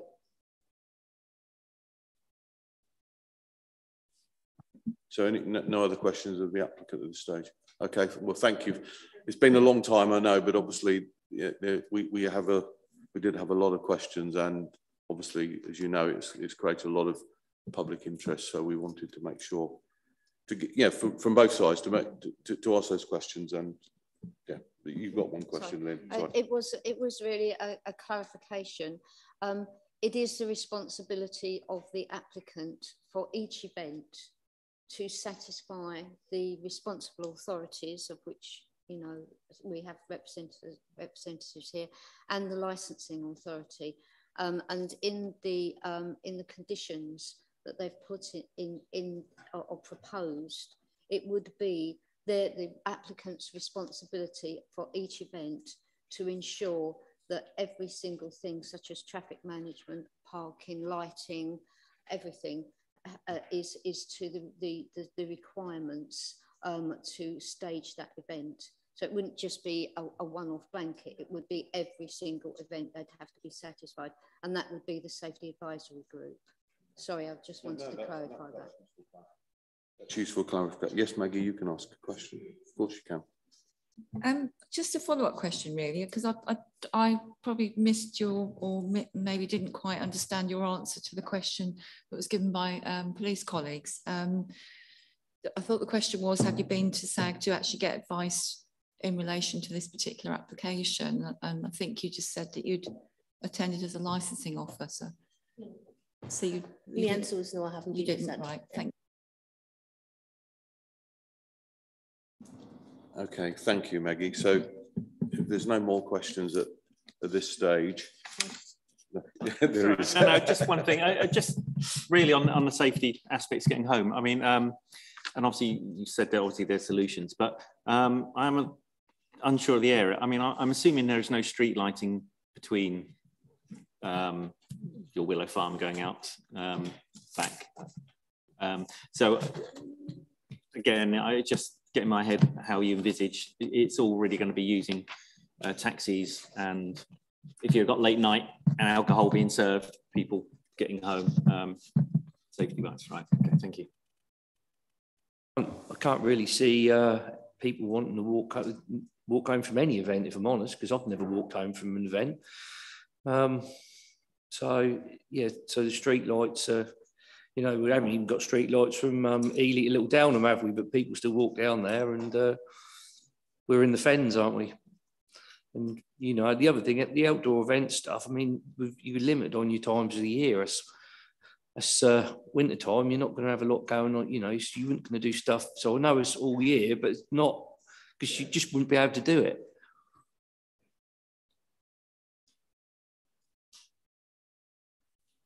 Thank you, everybody. So if I can now move on to the statutory consultees, and I'll take it in the order there. If I go to Karen first, and there's the paper, the appendix 5 of the pack has comments from Karen. Do you want to expand on that or make any? Thank you, Chair. Obviously, the application that was received on the 18th of May raised some concerns due to the lack of information being provided that will enable the domestic team within environmental health to be reassured that the promotion of the public nuisance objective had been properly considered and measures were able to be put in place that could achieve the same. I know there's been a lot of discussion, but there was no information provided as to the likely number or nature of events that could be held on the site. The application made no distinction between the anticipated number of large-scale events with live or recorded music, which could attract many thousands of people, compared to smaller local events with no music or other noise impacts. There was no indication as to whether such events would be internal or external, and therefore I had to review the application in respect of the information available to me at that time. So the consideration given in the application for the potential means to control music noise levels from a larger scale event was considered inadequate. Subjective measures are not appropriate for larger scale music events. The procedure and timescales proposed for requesting advice and guidance from the Safety Advisory Group were considered prohibitive, and the suggestion that each event would be taken to Safety Advisory Group for agreement is considered impractical and unworkable. It's usually a requirement for larger scale events to be discussed through this forum, but details had not been provided in the application to identify the scale and likely number of these. Moving on to the additional information provided on the 12th, 13th and 14th of July, it's now suggesting that a building will also be used on site for internal events, but again, there is insufficient details provided to identify the structure or its construction with respect to noise mitigation for any event that may be held there. Also provided was a list of potentially different types of events. And although some of these are possibly unlikely to have any noise impact, whether held internally or externally, the information remains lacking in detail as to the potential number or proportion of large-scale events which could have an impact compared to the smaller, private or lower impact events. Even if an event provides no noise impact, depending on its size and number of attendees, there may be adverse impacts from higher traffic flows. And although the local authority has no enforcement powers with respect to noise levels on roads, overall road traffic impact is a consideration under the licensing objectives. The additional information provided by the applicant with respect to the lighting and noise impacts from the redevelopment of the factory site are considered irrelevant to this application. Noise guidance and standards applied to developments of an industrial nature are not comparable to the standards applied to music, entertainment or sporting events. The submitted noise report does, however, acknowledge the concern that I raised previously, that there are very low existing background noise levels in the vicinity of the application site, particularly during nighttime hours. Therefore, it's vital and key that adequate measures to control noise would be a requirement for any large-scale music or entertainment activity on this site, especially during the early hours of the morning. The additional information suggested a further limit to the timing of events to 0200 hours on any night and up to 6 occasions per year until 0400 hours. And my comments regarding low background noise levels and lack of clarity around the number and type of event being held at such times remain relevant, even with this proposed change. The additional information provided has identified that special effects such as dry ice, pyrotechnics, fireworks, lasers, explosions and strobe lighting will be arranged and stored so as to minimise any risk to the safety of those using the premises, and 10 days notification provided to the licensing authority of their use.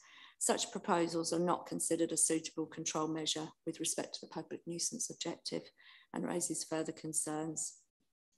The additional information provided has suggested a condition to demonstrate that they will work with an acoustic expert, and noise limiting devices will be installed and operated when entertainment takes place externally. I just have 2 points to make regarding this information. I am encouraged to see that they are talking about reference to an acoustic consultant, but this would be an expectation and recommendation at Safety Advisory Group anyway for a large-scale external event with amplified music as the focus. And my other point on that is noise limiting devices cannot be used externally and are therefore not considered a suitable sound control device for external music events. So therefore, although further information has been provided by the applicant, my original concerns remain. I require assurances that full consideration has been afforded to the controls that would be put in place to support the public nuisance objective, considering the number and type of internal and external events to be held on such a site and appropriate conditions to support this. In addition, appropriate time periods must be provided to support the Safety Advisory Group in their requirement to review any future large-scale event management plans. And that's my updated comments. Thank you, Chair. Thank you, Karen, for that. Members, any questions? Yes, Alec. Just for clarity's sake, you said noise limiting devices cannot be used externally. Are there any sound control measures for external? Do you know of? Yes, there's quite a lot you can do externally. That usually involves a qualified noise consultant setting limits at mixer desks, knowing the distance to the nearest residential properties, knowing ground conditions, weather conditions, and being able to monitor and set the levels appropriate to that event. But I've never heard of a noise limiting device, which is the ones you normally get in pubs and clubs, which is internal, and it's a traffic light system. But I've never come across one that you could use externally. Another question. Does the applicant have any questions of the environmental health officer? No. Any questions from Lynn's gone? Oh, she's over there. Any questions, Lynn? No. Maggie? No. Do the police have any questions of environment? No. Thank you for that. In which case, we move on to you. It's on Appendix 5 of the pack, your submission. If you want to say some words, thank you. Thank you, Chair. Though it isn't a requirement, it was unfortunate that no pre-application advice was sought from the responsible bodies prior to the application being submitted. It would have been really useful to understand exactly what the applicant was looking at doing with the land and with the premises licence that was being applied for. Instead, the submitted application includes such a wide-ranging requirement for all regulated entertainment activities, late night refreshment and extensive alcohol supply times for up to 5,000 people. But it lacked any detailed explanation of exactly what the events were seeking to host, and most importantly, the intended frequency of those events. Therefore, the lack of detail when considering this application, I had to work on the basis that the premises licence was going to be used in full, 365 days of the year, to include all regulated entertainment activities, late night refreshments and supply of alcohol from the amended times now from 4 AM till 2 AM in the morning, and then for 6 occasions from 10 until 4 o'clock in the morning. Police do have concerns over the proposed short timescales, which was 14 days for the submission of the finalised event management paperwork to the licensing authority, as it does not provide enough notification period. Depending on the intended frequency of large events, the offered condition to submit paperwork to the licensing authority and subsequently to the Safety Advisory Group may become unmanageable. Without being provided further details of the size and types of events, it would be difficult to propose a list of workable conditions. The police do have outstanding concerns over potential public nuisance to locals caused by both the presence and noise of the event traffic, public nuisance from noise bleed from the actual event activities itself to the neighbouring properties and to residents that are further afield in both Pymore and Downham villages. Traffic management issues caused by additional event traffic related traffic to both the event site entrances, the particularly along the B1411 through Little Downham, which does appear to be the only main route onto the event site.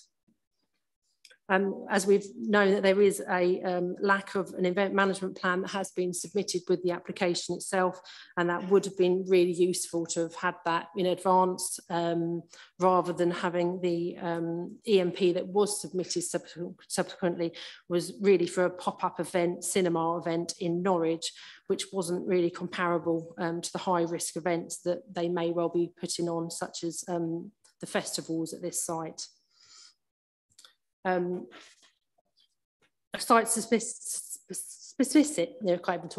Specific EMP will be needed to provide details for security requirements, staffing levels, presence of CCTV, use of body-worn cameras for certain staff, security fencing requirements, or safety considerations for remote rural locations, such as presence of water-filled ditches and there's no street lighting, etc. There's no mention of a traffic management plan detailing location of emergency access routes, how attendees are expected to get to and from the site, or arrangements on on-site parking. From previous knowledge, for large events without the provision of sufficient on-site parking, some attendees are likely to park vehicles in locations en route to the event, causing obstruction to the highway, access issues, leading to conflict between them and local residents and other local users. It does not appear that the B1411 from Little Downham has any street lighting or pavements, thus leading to safety concerns over pedestrians who may decide to walk to and from locations, especially during the hours of darkness. Without further in-depth details of exactly what the premises licence is going to be used for, including frequency and size and nature of events, it is not practical at this time to compile a set of suitable conditions to ensure the promotion of the licensing objectives. The absence of a traffic management plan is a concern, as previous knowledge, such a document is a key component to the success of any event, not only to attendees, but also more importantly to local community, thus ensuring minimal disruption is caused to them by the event traffic. And lastly, to ensure quick access and egress to and from the site for the emergency services vehicles. Due to the insufficient information provided in the application and the above outlined concerns, which I believe would be detrimental to the licensing objectives, at this time I would respectfully request the sub-licensing committee refuse this application. Thank you. Thank you for that. Members, any questions? No? Maggie, any questions? Lynn? Applicants, do you have any questions of the police at this stage? Okay. Well, thank you for that. We now move on to what we call the non-statutory objectors. I'm going to take, sorry. I'm going to take this in alphabetical order. Councillor Bailey is first in alphabetical order, but then I will go slightly out of order and I'll take Councillor Dupre second. But if Councillor Bailey wishes to come up and...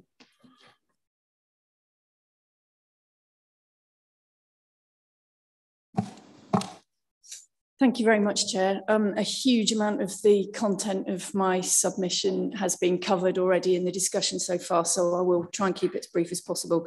I'm the District Councillor for the Downham Villages, which includes the village of Pymore, where the application site is located, as well as Little Downham and Coveney, which all do have the possibility of being adversely affected by the application. I am aware of the strength of feeling of residents in the villages about this application, so I'm here to amplify their voice. I have had quite a number of people contact me about this application.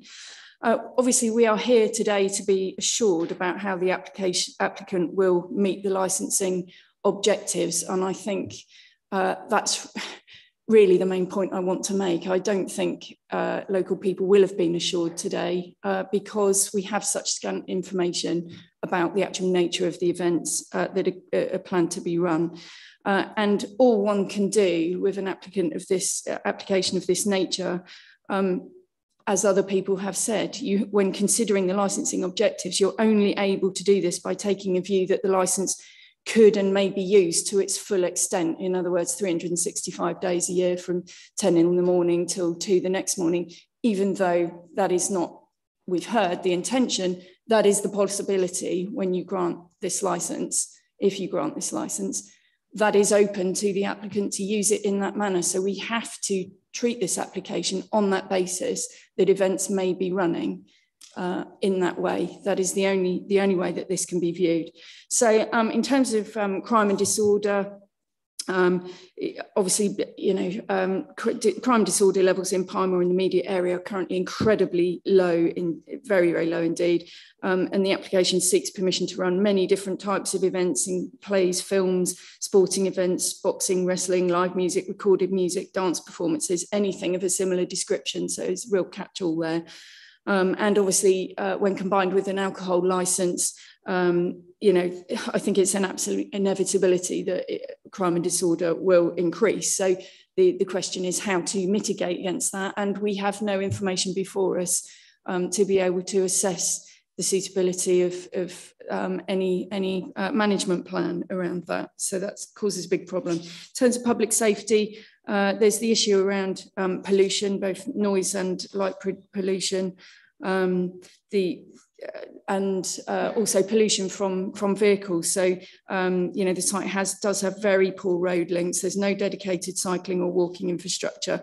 And I think the extensive nature of the application, which could see 4,999 people, 365 days a year, the vast majority of people are going to need to access the site by car, one way or another, whether that's in minibuses or other types of vehicles, but cars, taxis, etc. The B1411 is very ill-equipped to take that kind of traffic, meaning it, in the village of Little Downham in particular, where the main street through Little Downham is a built-up area with residential properties fronting straight onto the road. I think there would be tailbacks and idling traffic. We don't know. We haven't heard of an event management plan, so we don't really know the answer to that. And I think similar issues could be caused by people accessing off the A142 through Coveney and Wayhead, which again are even less equipped to take such levels of traffic. In terms of public health, we haven't heard anything again in any event management plan about toilet and welfare and first aid type facilities. So that causes concern. In terms of public nuisance, obviously there's the traffic issue and no access or car parking arrangements given to us. We've heard the applicant talk about potential for car parking from between 500. The applicant himself thinks he has car parking facilities, maybe for 1,000 cars. It's of huge concern to me that we don't actually know how much car parking is available on the site. And I would suggest that even 1,000 car parking spaces could be not enough for an event that can take up to 4,999 people, the vast majority of whom will need to access the site by car. And if you know the road from Little Downham into Pinemore, it absolutely cannot take dispersed traffic parking all the way along the road. There's no double yellow line, so there's no, I don't believe, parking restrictions. But if people start parking on that road, it will be complete chaos. But there's no plan in front of the committee, so it's very difficult to assess that. And I'm very concerned about that amount of traffic leaving the site in the early hours of the morning, 2 o'clock in the morning or up to 4:30 in the morning, depending on the type of event and whether it's one of the 6 per year. And the same issues through the 142 to Coveney and Wayhead apply as well. And I think the nuisance from that traffic would be exacerbated by the frequency and size of events, and the licence application before you is for up to 4,999 people, 365 days a year. That is the reality that we're facing. I understand that's not the intention, but that is the licence that you would be granting. Obviously, the noise, that has been discussed. The public nuisance in this quiet, rural, flat countryside location, I think, has enormous potential. I used to deal with a very considerable noise nuisance issue from a tyre shredding factory, which is operating outside of its operating hours at night, and the issues that caused for local residents quite far afield from where it was horrendous. You know, and you've got to look at the World Health Organization advice around the very, very potential impact that noise pollution has, and that does hugely concern me. I think that, you know, the noise has the potential to carry certainly into Pye Moor, but also into Little Downham and the Droves and beyond, frankly. And again, no information is provided in the application about management or control measures. I think, again, around waste, similar issues apply, littering and waste arising from events. There are others, things that I would have to say, but you've discussed them already this morning, so I think you're live to them.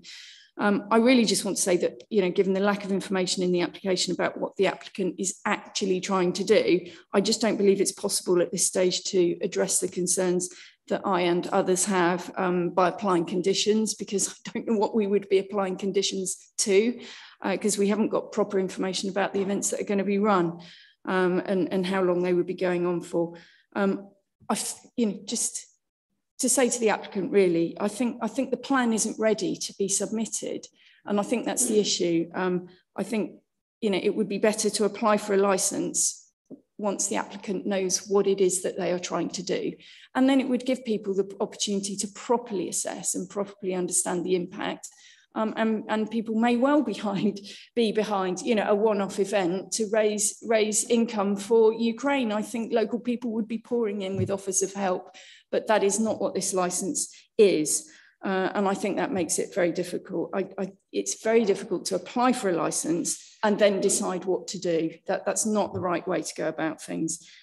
We are here to be assured how the applicant will meet the licensing objectives, and I'm afraid when the applicant doesn't know what they want to do, it's impossible to be assured. Thank you, Chairman.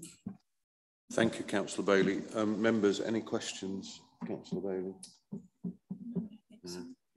Any questions? The applicants, do you have any questions of Councillor Bailey?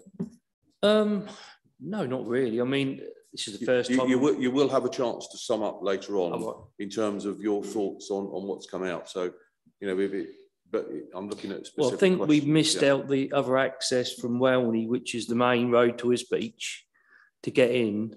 We just mentioned Little Downham and Coveney, but there is actually the main road that is the main road to his beach.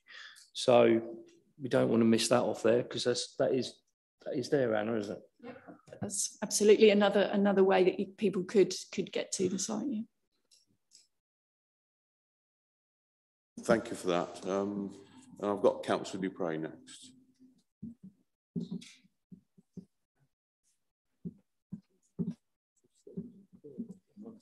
Yeah, okay.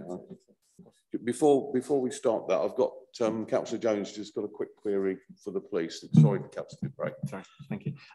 Just going back to, obviously, Councillor Bailey was talking, apologies.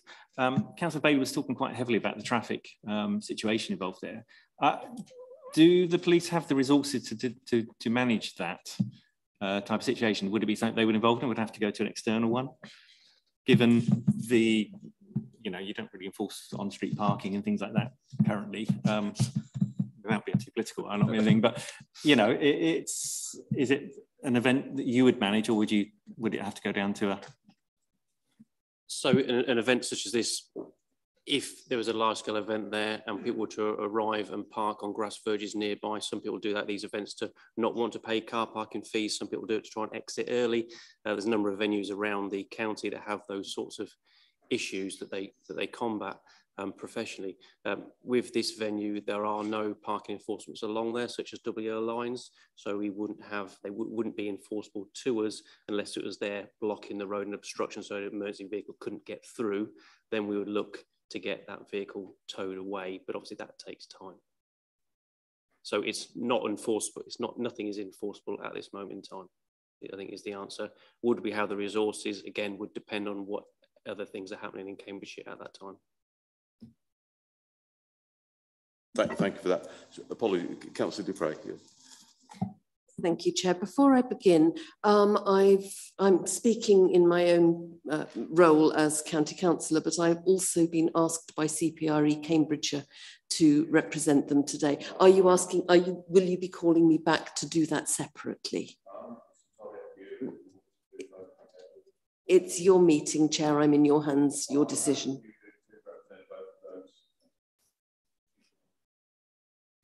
Right, in that case, I may need a little longer, I don't know, but...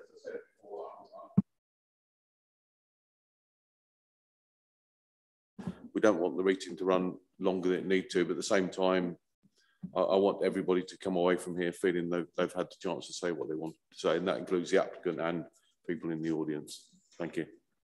Thank you, Chair, and I promise to be as brief as I can. I just wanted to preface my detailed comments with a few remarks. Firstly, I'm very glad that both you and Councillor Webber have said today very clearly that you can only judge today what is in front of you on the face of the application. And what is in front of you on the face of the application is an application for 365 days a year, 10 a.m. to now 2 a.m. rather than 4, with up to 6 24-hour events. That's what the applicant will have permission for if you grant this licence today. There's been a lot of misinformation, whether accidental or not, around what is actually being requested. And it's therefore really important to be clear that this is a 365-day-a-year, 10 a.m. to 2 a.m. application. It's not, as I've read elsewhere, a 12 days a year application. It's not so that there can be an event to raise funds for Ukraine, welcome though that is. This is an all year round overnight festival application. I do think also that it's very regrettable that no prior consultation was undertaken either with the council other than beyond the basics of the validation, or with the statutory consultees, or with the community on whom this has dropped like an absolute bombshell, and it's caused huge amounts of concern, and I would go so far as to say distress. And it seems to me that whatever the outcome of today, there will be a lot of community building and bridges needing to be built as a result of what has happened. And that's extremely upsetting, I think, for everybody. This has been a source of huge concern for a long time. Many of the concerns that local residents have are not ones that you can take into account today. You can only look at the licensing conditions. And we've heard that a change of use may be required under the planning regime, which may allow those broader issues. And I'm thinking particularly of the impact on the environment, the impact on local wildlife, proximity to Welney, for example, and also to the equine activities that take place. Those may be able to be considered if there is a requirement for a change of use application, but we don't yet know that as far as I understand it. We don't even know whether that part of the process will be required. So in detail, in my role as county councillor, firstly, on crime and disorder, which is something that you can consider, we've just heard about the inability to police anything to do with parking on verges because there is nothing laid down which would be enforceable against. I query, however, whether there is sufficient police resource more generally to cope with something which is so huge. If everybody turned up, those 4,999 people, that would be bigger than the entire population of the parish. And that is so far outside the normal events that go on, the normal activities that need to be policed within this district, that I'm not convinced that there is sufficient capacity. There will be alcohol flowing. We've seen that for many hours, up till 2 a.m. in an area with no public transport.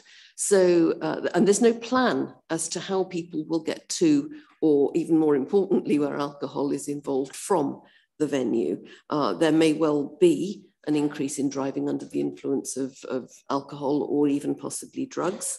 And drink driving is going to be a risk to public safety. And I think it's one we cannot afford, you cannot afford to ignore or overlook or take on trust.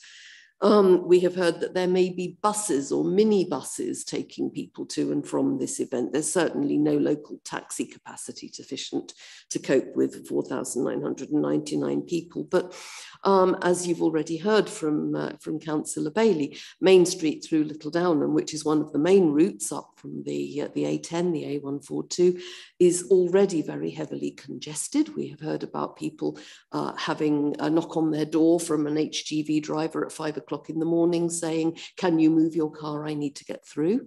There are lots of agricultural vehicles wending their way along that route in order to get from one farm, one field to another. So there is a huge amount of traffic along that area, which is the main route through the village, parked on either side. And that's going to be, firstly, a public safety issue with people trying to maybe cross the road or getting caught up in traffic and getting frustrated. It will be a hazard, and it will be, I think, also a public nuisance throughout the main street of Little Downham, and indeed probably further afield. We've heard about the road up through Coveney and Wayhead and Downham Hythe into the location. That's really not suitable, as the district councillor has already said. And the condition of the road down from the A1101 along the 100-foot is also not really suitable for large volumes of traffic at odd hours of day and night.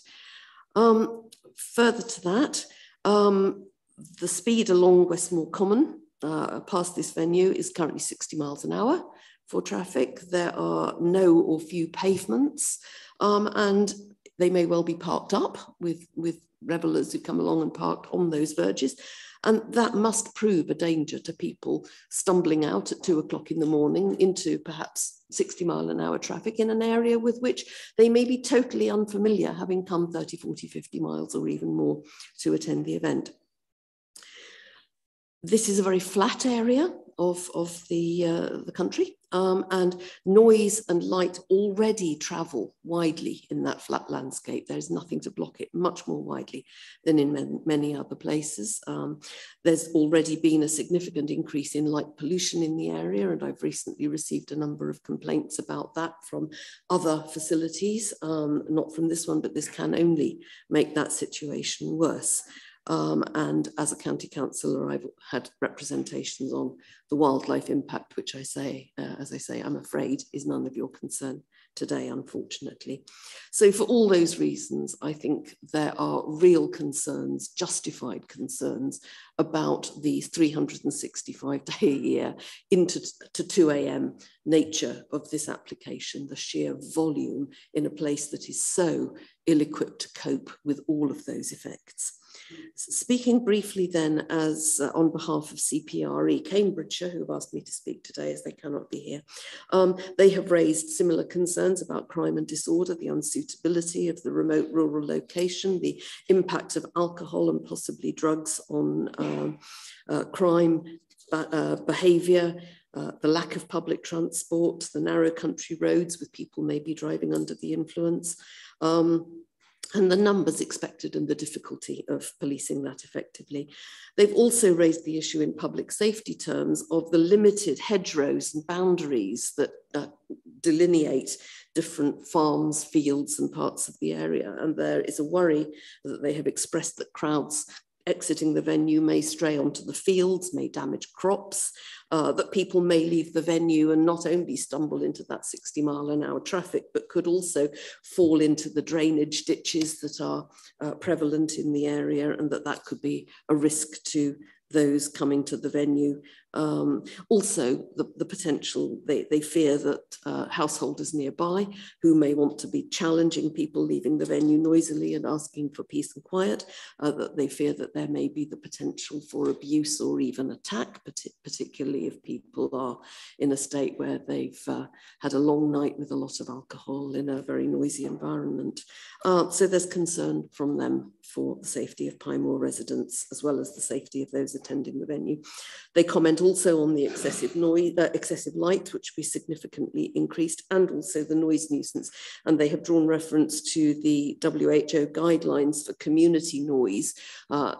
It's already been mentioned that the noise study that you have in your pack is actually for noise arising from the crisp factory operation, not from what is proposed, and they draw attention to the references in the WHO guidelines for the impact of noise, even at lower levels, which may not damage one's hearing, but which will have an effect on the ability to sleep and consequent health effects from that. They're also worried, for all the above reasons, about the protection of children and the safety of children. Those are the comments from CPRE, which they have asked me to make to this committee today. Okay, thank you, Councillor Dupre. Any questions? No, I don't think so. Any questions of Councillor Dupre? The applicants, have you got any questions at this stage of Councillor Dupre? Okay, in which case, thank you for that. And as I say,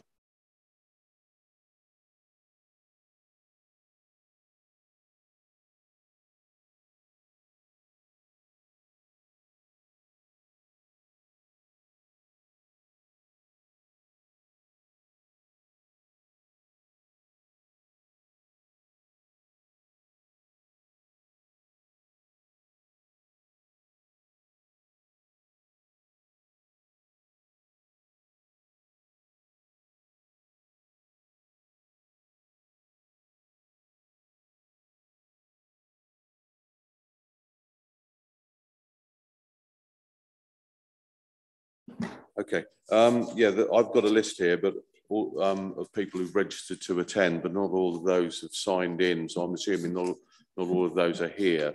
And I'm going to vary it slightly in that I know Claire Magnus is here representing a number of people. So maybe I'll ask her to come forward and do that next, and then I will, as I go through the list, I'll mention names just in case that somebody's come here and hasn't signed this list. So I don't want them sat here and not get a chance. But certainly a number of people who've registered to speak appear not to be here. Okay, Claire, over to you. Yeah. Hello, Chairman and everybody else. Thank you for listening to our responses from the objection group. My name is Claire Marie, and I'm here to represent the Willow Farm Objection Group, which comprises of over 200 members, a cross-section of people who would profoundly impacted by this licensing proposal if it was to be supported. Most members were only alerted of the application through social media. Many others were unaware, despite efforts made by the East Cambridgeshire District Council, which are restricted by the licensing regulation guidelines that appeared to be inadequate for proposals of this scale. No attempts were made by the applicant, who is well known to the area, to liaise with his local community regarding any of his plans, let alone be interested in the opinions of his fellow neighbours and community at large. Nevertheless, within 10 days of learning about these proposals, our villagers grew a voice so they could express their deep concerns about how this would affect their daily lifestyles and the community we live in. This is a summary of their concerns. First, crime. In 2021, our city and surrounding villages were ranked the top 5 most safest small towns in Cambridgeshire, and no doubt choose to live in our villages because of this. Crime statistics in the UK indicate that when public gatherings take place, criminal activities often increase. The threat to our neighbourhoods is clear, and the proposed events would inflict extra strain on our already stretched police and other emergency services. Second, public safety. The site is in a rural location served by narrow roads, many in poor state of repair, and with no pedestrian paths alongside. There is no railway station within walking distance, and public transport is practically non-existent. Most of the traffic to the site would pass through Little Downham High Street, with other routes as Pine Ball, B1411, the High, Black Bank Road, and the A1101 also being affected. An influx of people and vehicles on the scale implied by these proposals would grossly maintain the area. Everyday living would be affected, increasing the risk of activity and dwarfing the normal volume of traffic, creating significant disruptions for residents and those working in agriculture. Many residents enjoy their peaceful surroundings and take in the beautiful landscapes by walking, cycling and riding. Third, public nuisance, including protecting children from harm. The application pays no heed to the profound negative impact such events would have on a day-to-day life in our surroundings, rural communities. We value the quietness of these areas. We value our hardworking citizens who rely on a good night's sleep good night's sleep due to very early morning starts. And we value our children being adequately rested for school. This application threatens all these values. With a substantial number of elderly people, including a residential home, who look after dementia residents less than 1 mile from the site, this would cause a huge negative impact on their lives and mental well-being. Fourth, environmental damage. The site is within visual and hearing range of one of England's most valuable and protected wildlife sites, the Ouse Washes. The noise and light generated by the proposed activities would negatively impact the natural environment over a vast area of open countryside, impacting birds, mammals, and invertebrates alike. Finally, it has been brought to our attention, speculation has emerged that this business proposal would serve charitable and fundraising events. However, no additional information has been submitted to verify these intentions. Such events can be held using a TENS agreement, or the applicant could have registered as a charity if this was indeed the intention. This application must only be considered within its entirety. For the sole purpose the applicant wants it to be used for, this must exclude any other matters that serve no connection to it or in the future. In conclusion, the proposal is overwhelmingly opposed by people living in the area that I represent today.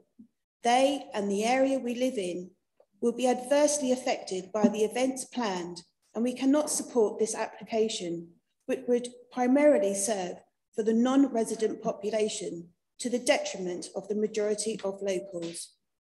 Our members will continue to unite if any further applications should arrive. Thank you for considering our response. Okay, thank you for that. Members, any questions? No.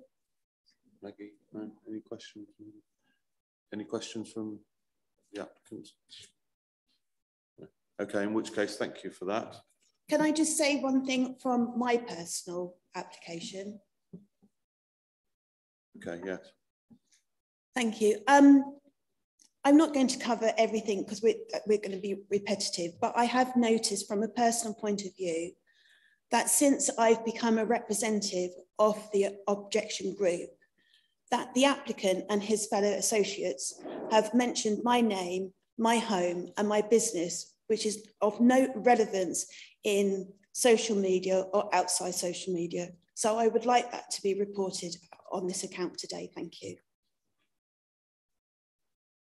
Thank you. I'd like just to comment on that. Yeah, I'll allow that, yeah.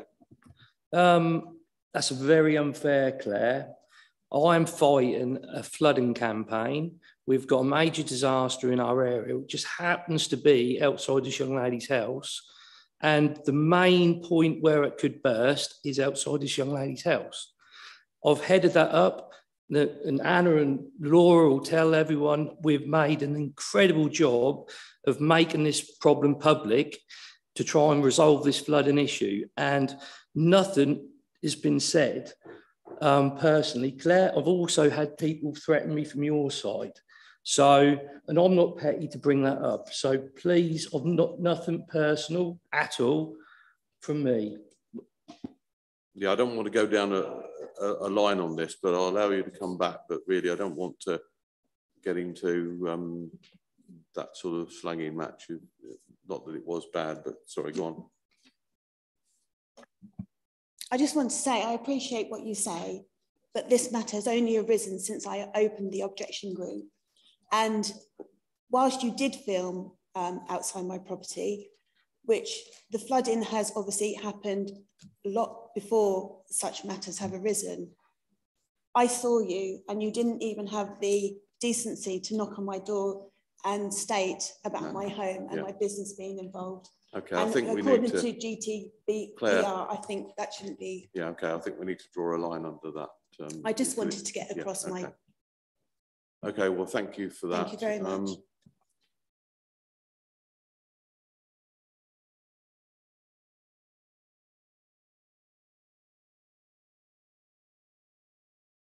Thanks, Alec.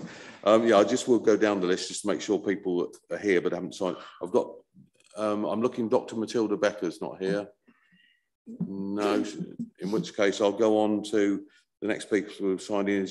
I've got Michael Blakey. No. Well, it's Mr. and Mrs. Blakey, but they've signed, Michael signed in. They've obviously gone. Okay. Then I've got Anne Brown.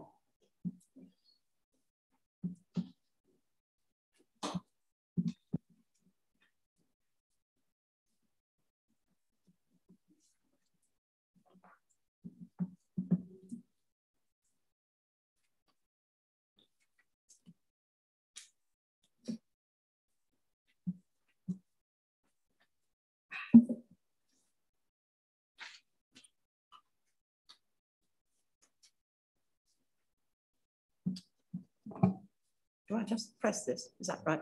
Yes, it's got the lights on, so you're fine. So okay. Over to you. Thank you.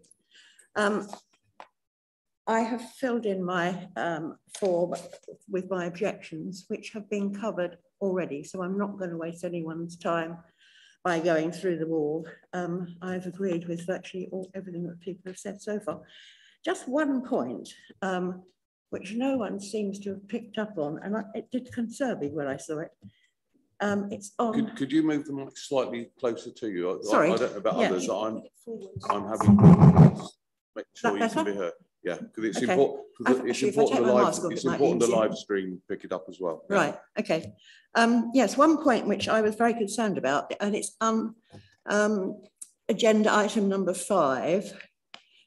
It's the application, and it says on 3.3.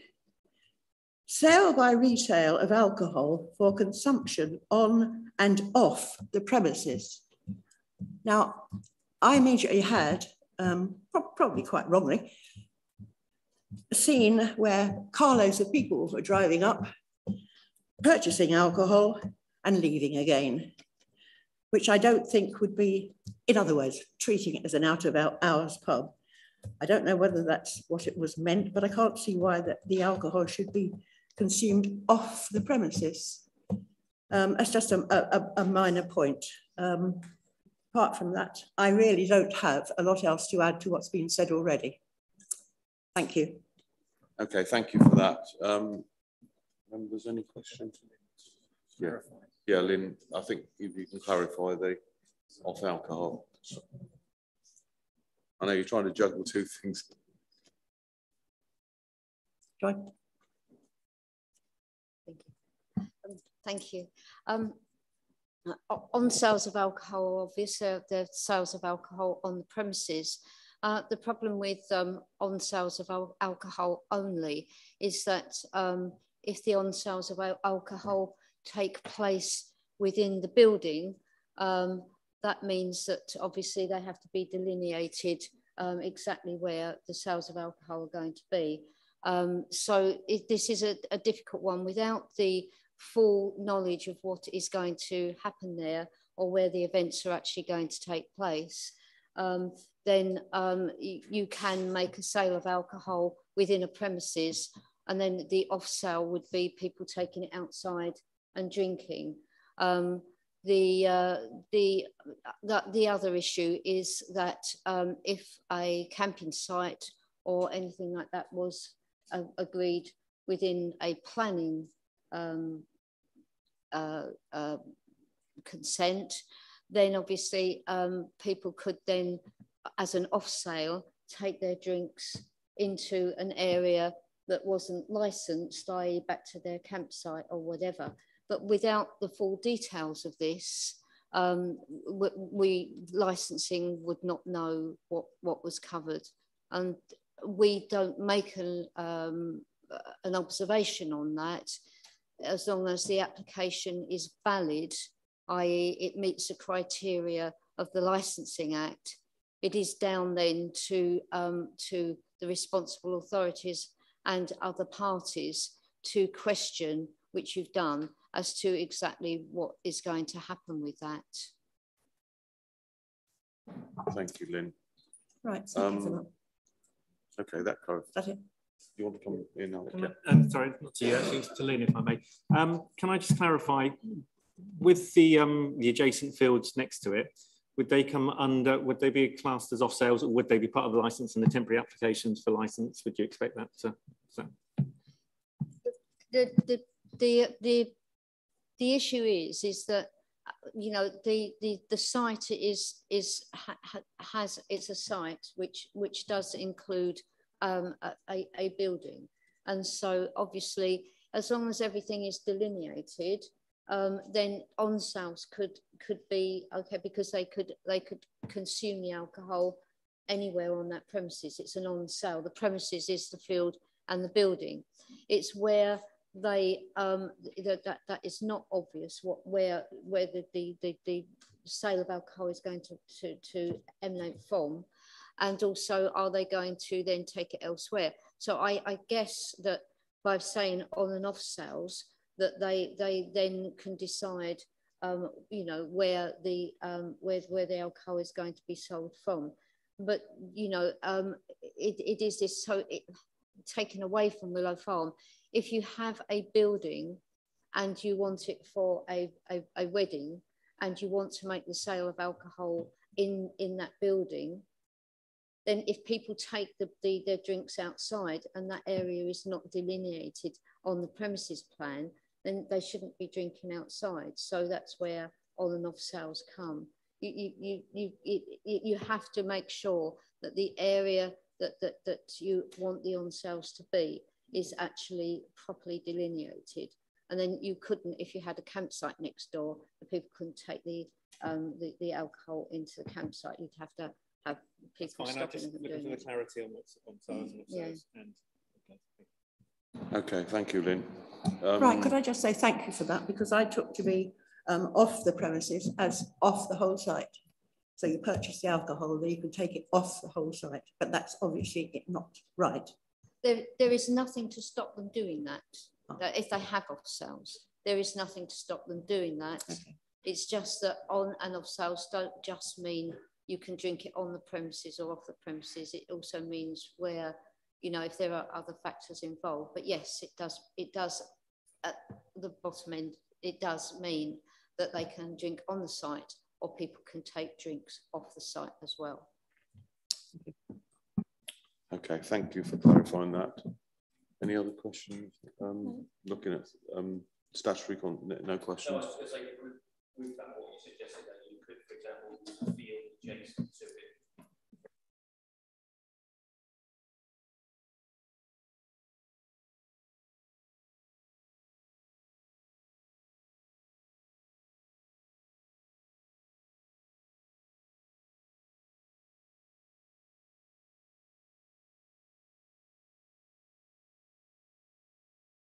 Applicants, do you have any questions of the?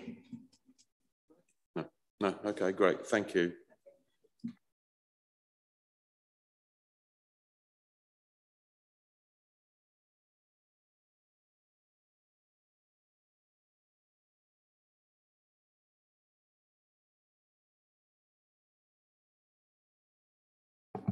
Hello. Over to you, Oliver. Well, sorry, let me just remove my mask. Most of what I had to say today has been covered, so if you excuse my voice is going at the moment. My main concerns are a couple of things. My mother, who you've just heard from, is Anne Brown. She lives up near Oxload, which is just off between Pymore and Little Downham. The majority of people that live in the local area are elderly people and a few young families, teenage families. To bring an event like this to their front door is unreasonable. for many reasons. Insofar it's going to bring disruption and crime, especially to their area. I grew up in East London and I didn't live a sheltered life. I know the dangers of drugs and organised crime coming to an area, and as the police well are. And I'm sure that stemming from this event, we are going to have backlashes and problems from such organisations and situations. I'm worried about the traffic situation, which at times of night is used. The very local roads around there are used like racetracks anyway. And the fact that people are going to be drink driving and events like Oktoberfest are going to be held in the middle of a place where there's no public transport, no walking available to anywhere, nothing. It's going to be an Oktoberfest based on car travel, which already says to me it's a bad idea. It's just one event that was mentioned. I'm not saying it will happen, as they say. There's been a lot of mention about sound pollution. Now, I've read the report that was, or tried to make sense of the report that was handed in and included. And again, as mentioned, other people mentioned, it's about farm machinery. Now, last Saturday, we had an experiment. We had a 10-watt speaker set up 0.76 miles away from my mother's house. It was then put on full volume, and being 0.76 miles away, I could hear clearly the music and the laughter that was going on at the barbecue. The sound spreads far. I can hear car horns from the main road up at my parents' house, my mother's house. The idea that this sound is not going to travel and the light is not going to be a problem is ridiculous. When Corcus Crisp was a factory, before it got burnt down or whatever happened to it, there were lights on that factory that shone out bright and could be seen from my mother's housing. More events like Tom Jones events. I don't know where this idea of Tom Jones coming to Downham has come from, but quite frankly, it's a bit of a shame it's taken this jokingly. But the point is, noise will travel and pollution will travel.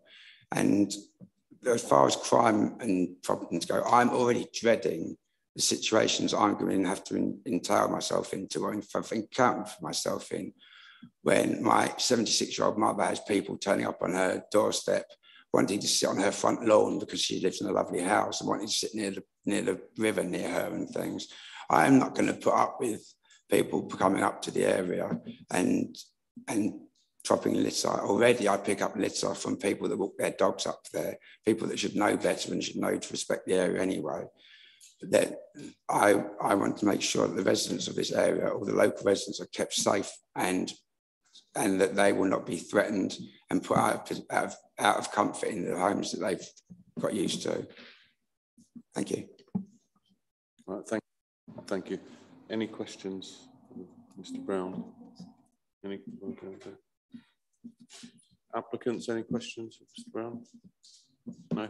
Okay. Thank you for that. I've got a few gaps here, but I'll go through the names very quickly just to make sure that Dawn Clark, Maureen Collins, Ian Crawley. The next one I've got you signed in is Deborah Curtis. Okay, Deborah, it's over to you.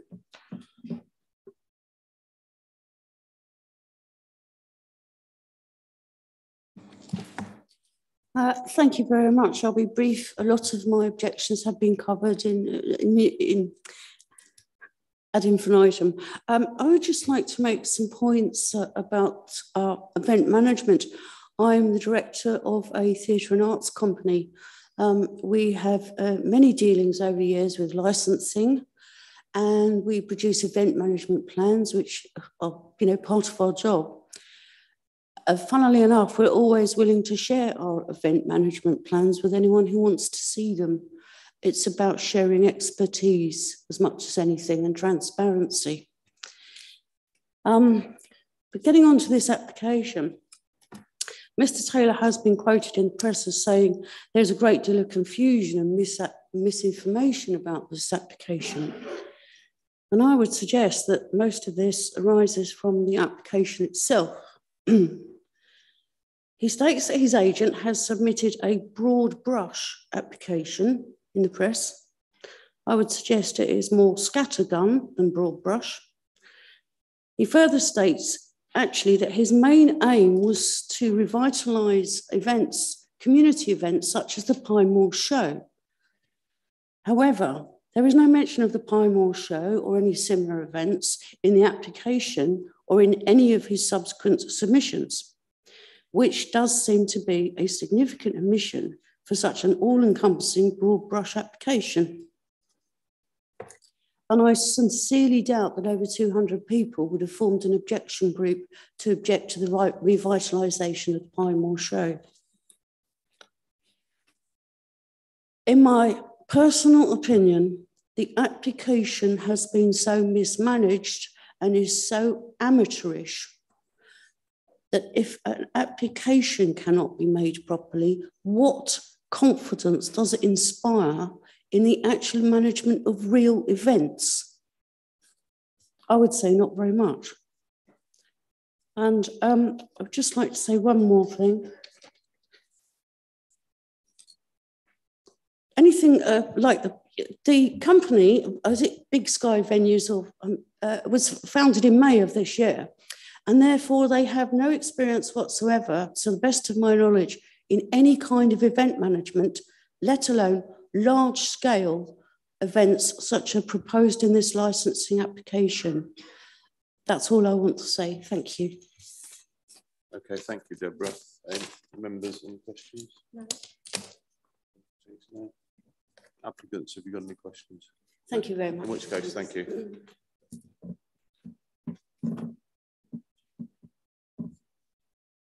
Yeah. I don't think we've got many more of these. No. Yeah, I mean, as my colleagues are saying, I'm conscious we've been going for 2.5 hours now, but looking at the list, we haven't got many people happy to carry on for a little longer. We'll see how we go. Yeah. Okay, I've got a sheet here virtually with no names on it at all, so or signed in, sorry, but I'll go very quickly through them. I've got Angela Diamond, then I've got Ashley Doctors, Karen Doctors. These are all people who haven't signed in, so I just want to make sure they're not missed. Gary Dunnington, Alison England, Mr. and Mrs. S&L Golding, Mr. and Mrs. N&P Golding, Mr. and Mrs. Graves, Mark Hebbard, Mark Hollington, Delphine Ionio, I hope I'll pronounce that correctly, Mr. and Mrs. Kerridge.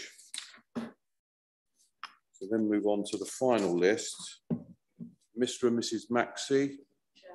Mr. Maxey has messaged Councillor Bailey and myself to say that he is unable to. Okay, thank you, Lorna. Mr. and Mrs. Moore. And then I've got the next person signed in is Chris Nye. Okay, Chris.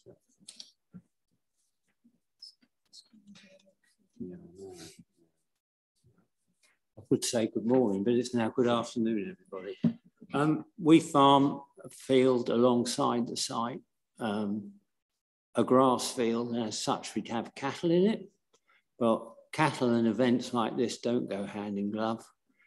So we'd have to move them every time an event was planned. We also have a large straw barn in the field, which takes up to 800 bales, which if they're letting off fireworks, it's not very handy. Fireworks in the middle of an arable area are not a good idea either. And if you say people don't let off fireworks, there were some idiots set some off on the Ties Road just last week on the beat pad there. So yeah, no, I'm not really in favour of it. That's about all I've got to say. Everything else is covered. Okay, thank you for that. Any questions?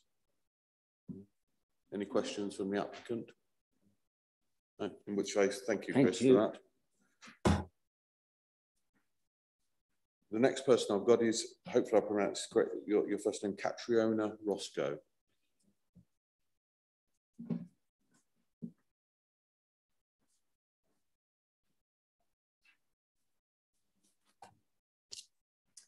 So I won't repeat everything that's been said. I think It's been said ad infinitum, but just to address the lack of detail and what could happen if there is a try it and see approach. And for that, I would amplify a point from my representation about precedent in this area. So I work in a field where we look at precedent a lot. And I urge the licensing committee not to head down the same path that has been done elsewhere. So between the villages of Northaw and Cuffley, there's a farm site which is extremely similar to this one. It has a license application that was almost identical, now limited to 6,000 and 3,000 people. Although those villages are arguably bigger, have better facilities, have public transport, have a bigger police presence, and actually have pavements. Nevertheless, the site is that rural location between two villages and populations either side of it. So in my representation, you can look it up or you can Google it, you can see what Little Downham and Piemore could become with this. As despite these villages being more developed and potentially more able to cope with the pressures of such a venue, local residents in the area have been subjected to an increase in criminal behaviour, manifesting as drug use, crimes under the Road Traffic Act, and even grievous bodily harm taking place on the roads outside the venue. In terms of nuisance, this has ranged from residents in the village having to cope with traffic control problems, and that's even without adding the movement of agricultural machinery that we have in our area, especially at the moment. The roads are clogged with the combine harvesters getting from one field to another as quick as they can. But as well as that, those residents have also have other nuisance from noise, from antisocial behaviour, and that's included residents having to listen to foul language at one end of the scale, but also fighting and even people engaging in sexual acts in public. And all of this is an event that's actually now limited to 9 or 10 p.m. at night. And it demonstrates that even limitations are not going to fix this problem. The parish council there, as is the case with our parish council, has been unable to help the residents due to the nature of the licensing legislation. And the council, Welwyn and Hatfield Borough Council, have tried to revoke the licence, but the applicant has appealed it.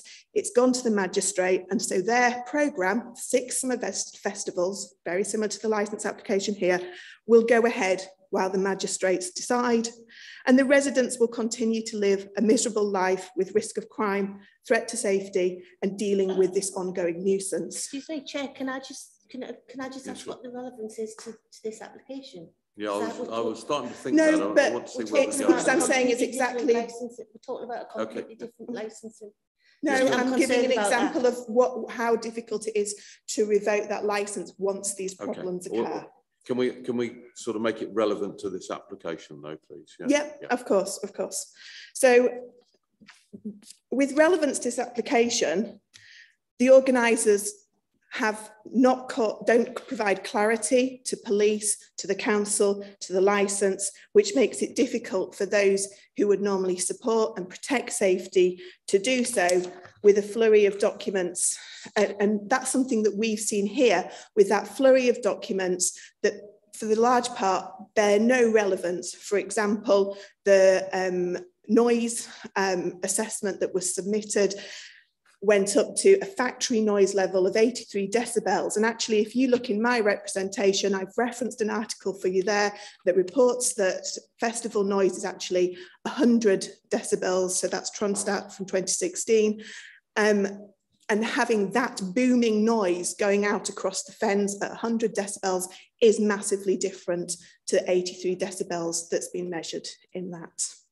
So given that the used washers is the epicentre of the proposed UNESCO Fen biosphere, whilst that may not happen, it's still an opportunity for our area to create great centres for agricultural innovation, conservation science and ecotourism. We shouldn't be engaging in a race to sink our area to the bottom with increased crime and antisocial behaviour. I lived in Sunderland and I know what it's like, and it's not what we want for our area.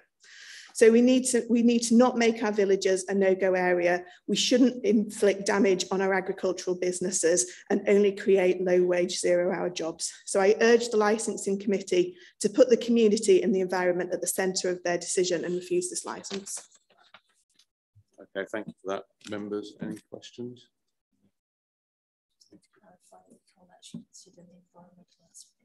Yeah, that's good. Yeah. I mean, just to clarify, a lot of the environmental aspects don't come under necessarily the four. We can only view it on the 4 licensing objectives. So that's what we will be. For the environmental parts, yeah, but the rest of it. Applicants, any questions? Well, you know, I'm heavily involved with the environmental side because I'm right next to the Welfare Trust, and I've spoken to them all, and they actually say, you know, we need more people to come and visit our centres. That's not going to affect wildlife at all, and that's straight from the horse's mouth. So, you know, it's Natural England, we're involved with, and everyone. So it's, you know, it's not going to hurt anything. That's more a statement than a question, but I'll allow it in the context of what it is. Okay. Well, thank you. Thank you. We're nearly to the end of the list now. I've got Catherine Runciman.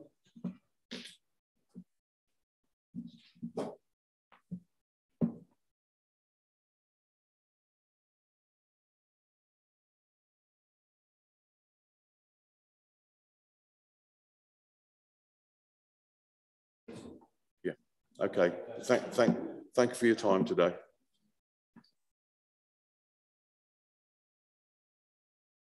I'll press that.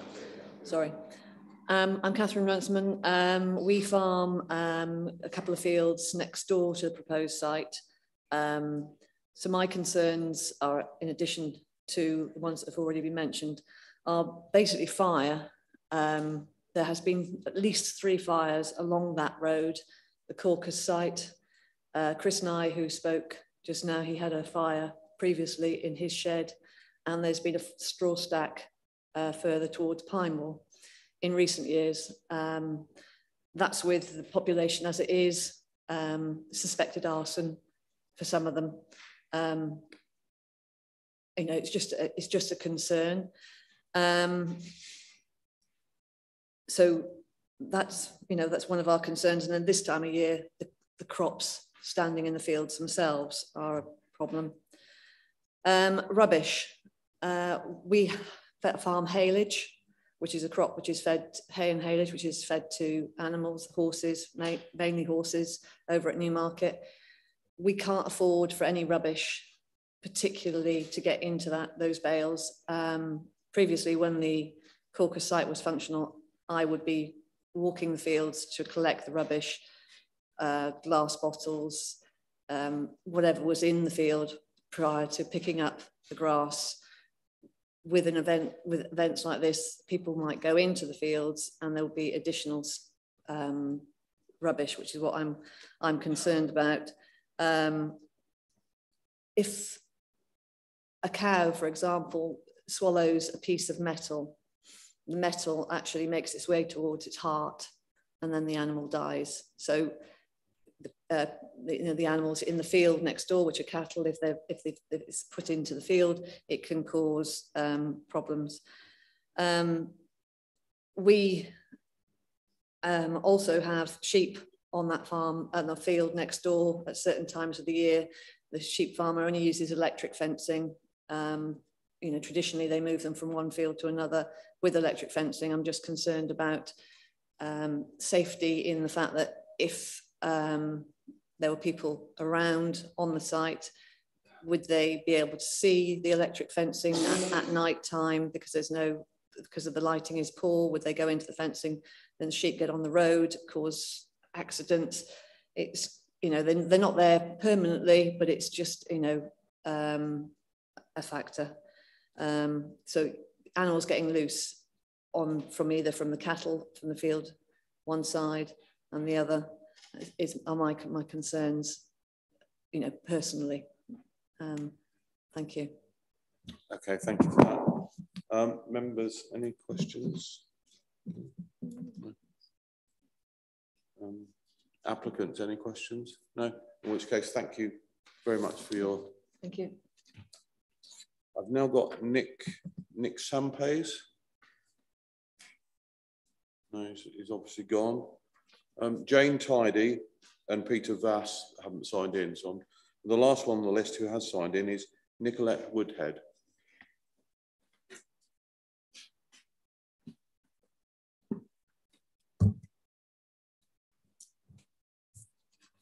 Thank you, Mr. Chairman. Despite the wealth of last-minute alterations, in my view, this application fails to adequately demonstrate how the 4 licensing objectives would be promoted. Partly this is because of the highly fluid and wide-ranging business plan, which we've already talked about, but partly it's through the lack of demonstration of thought-through practical solutions. We've talked a lot about parking and transport. I'd just like to add to that that given the advertisement of on-site parking, plus the lack of public transport, plus the cost of a taxi, which is roughly £32 return from Ely Station, plus the availability of alcohol for very long hours, one is effectively encouraging drink driving and or drug driving. On the reduction in opening hours, I can't see how this mitigates the risks to public safety or public nuisance at all. And it's interesting that of the festivals in Cambridgeshire on a similar scale, or the events, they tend to start at lunchtime and none of them go on beyond 11:30 at night, certainly not into the early hours. The statement in the latest editions that there's no intention of disturbing the area around the venue is meaningless in our local rural context. Disturbance would be massive, and we've already heard this detailed by other speakers, so I won't go into that. But I do want to draw people's attention to some of the proposed activities under the multi-event scenario. A fairground, for example, would certainly enhance both noise and sound pollution significantly. And public safety, namely from fire, would be certainly not promoted by the use of fireworks, pyrotechnics, live flame, and so forth, which also appears to be envisaged. So the sample event management plan simply comprises a series of headings, whereas the evidence that adequate planning has gone on. I'm particularly concerned, however, about the lack of consideration in the application given to the protection of children from harm. Why is it necessary to sell alcohol from 10 in the morning, including during school holidays, when children are going to be around? And given that there is a public right of way, it would be very easy for people to access the site to and from. And in practice, how are staff going to prevent proxy sales or underage drinking, or alcohol indeed being brought into the site, given the wide open external spaces? The linkages between alcohol and violence against the person on the one hand, and alcohol and sexual offences in the other, is well documented. In fact, over half of sexual offences have both the perpetrator and or the victim drunk. So there is a clearly demonstrated factual link here. And I'm also concerned that there's nothing other than a heading devoted to drug dealing and consumption. There have been at least 14 drugs-related deaths of younger people at UK festivals between 2017 and 2021. And the county lines model of organised drug dealing has been identified by the Cambridgeshire Against County Lines campaign, which reported in 2020 as a major harm. And in fact, they produced a video warning people what the signs were to look out for. There have already been this year 2 series of county lines related drugs arrests in Cambridgeshire, including people from fairly close, e.g. Chatteris and Wisbech. I think those are the main points that I want to make. So I call on the committee to reject the application. Thank you. Thank you for that. Members, any questions?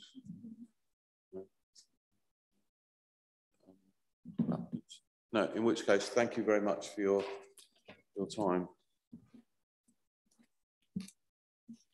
Okay, we finished. That is all of the list of people who've registered to speak. Sorry, Lynn, you wanted to? Claire was registered to speak on behalf of 68.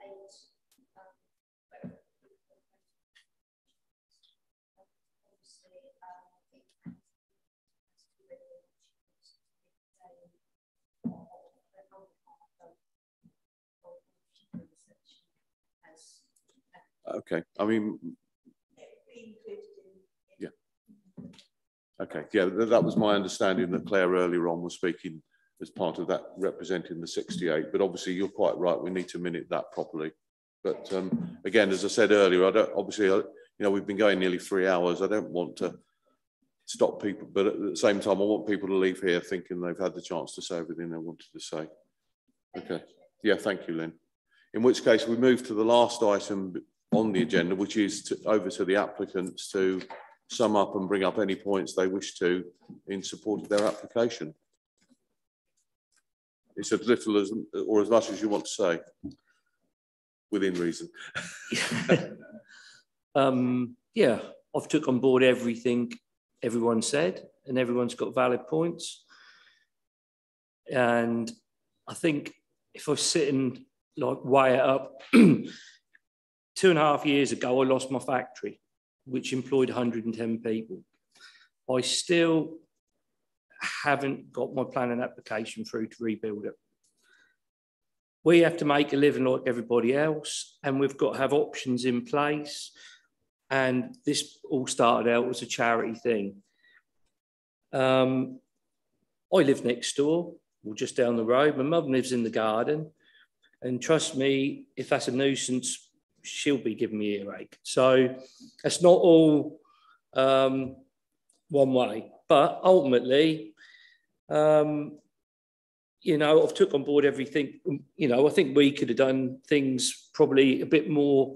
We don't need it to be open. We're just worried about flexibility. And if you wanted to make amendments to times, we'd be open for that, because we don't want 24 hours a day, 7 days a week. So that sounds horrendous. And it's we're open for suggestions. We're open for suggestions for events. We don't tolerate drugs. You know, we employ a lot of people, so we deal with everything you can imagine, because we've got places all over the country with different sorts of things going on. So, you know, it's we're open-minded with this project, and we just want it to bring goodness to the community, not badness, because I don't want it to be bad. I don't want to be burning nothing down. I don't want to be doing nothing. So I'm open for suggestions, really. But ultimately, I need my planning application sorted out for Caucus, because 1 year, you know, we sit here, you know, and that's nothing to do with it, but 110 jobs, and there's people around me getting planning permission to build horse stables, and I had 110 people employed, and that's not took seriously. So that's the main thing. It's a British brand, jobs we need to look after, as well as this application. That's it. Okay, thank you, Mr. Taylor. Obviously, we're here, we can only adjudicate on licensing aspects, not planning. So planning aspects are for another committee. That brings us to the end of our proceedings. And as I said earlier, and for those members of the public watching on the live stream, we will now go into private session, and I think we're going to have probably a 10-minute break before we do that. We will go into closed session, and the only person in the room with us, with the three of us, will be Maggie, who is purely there to advise us on legal aspects, and we will then make our decision. And under the legislation, we have 5 days to communicate that decision, but obviously we would hope to communicate that earlier. Thank you everybody for attending, and hopefully you felt you've had a fair chance to say what you wanted to say. Great, thank you.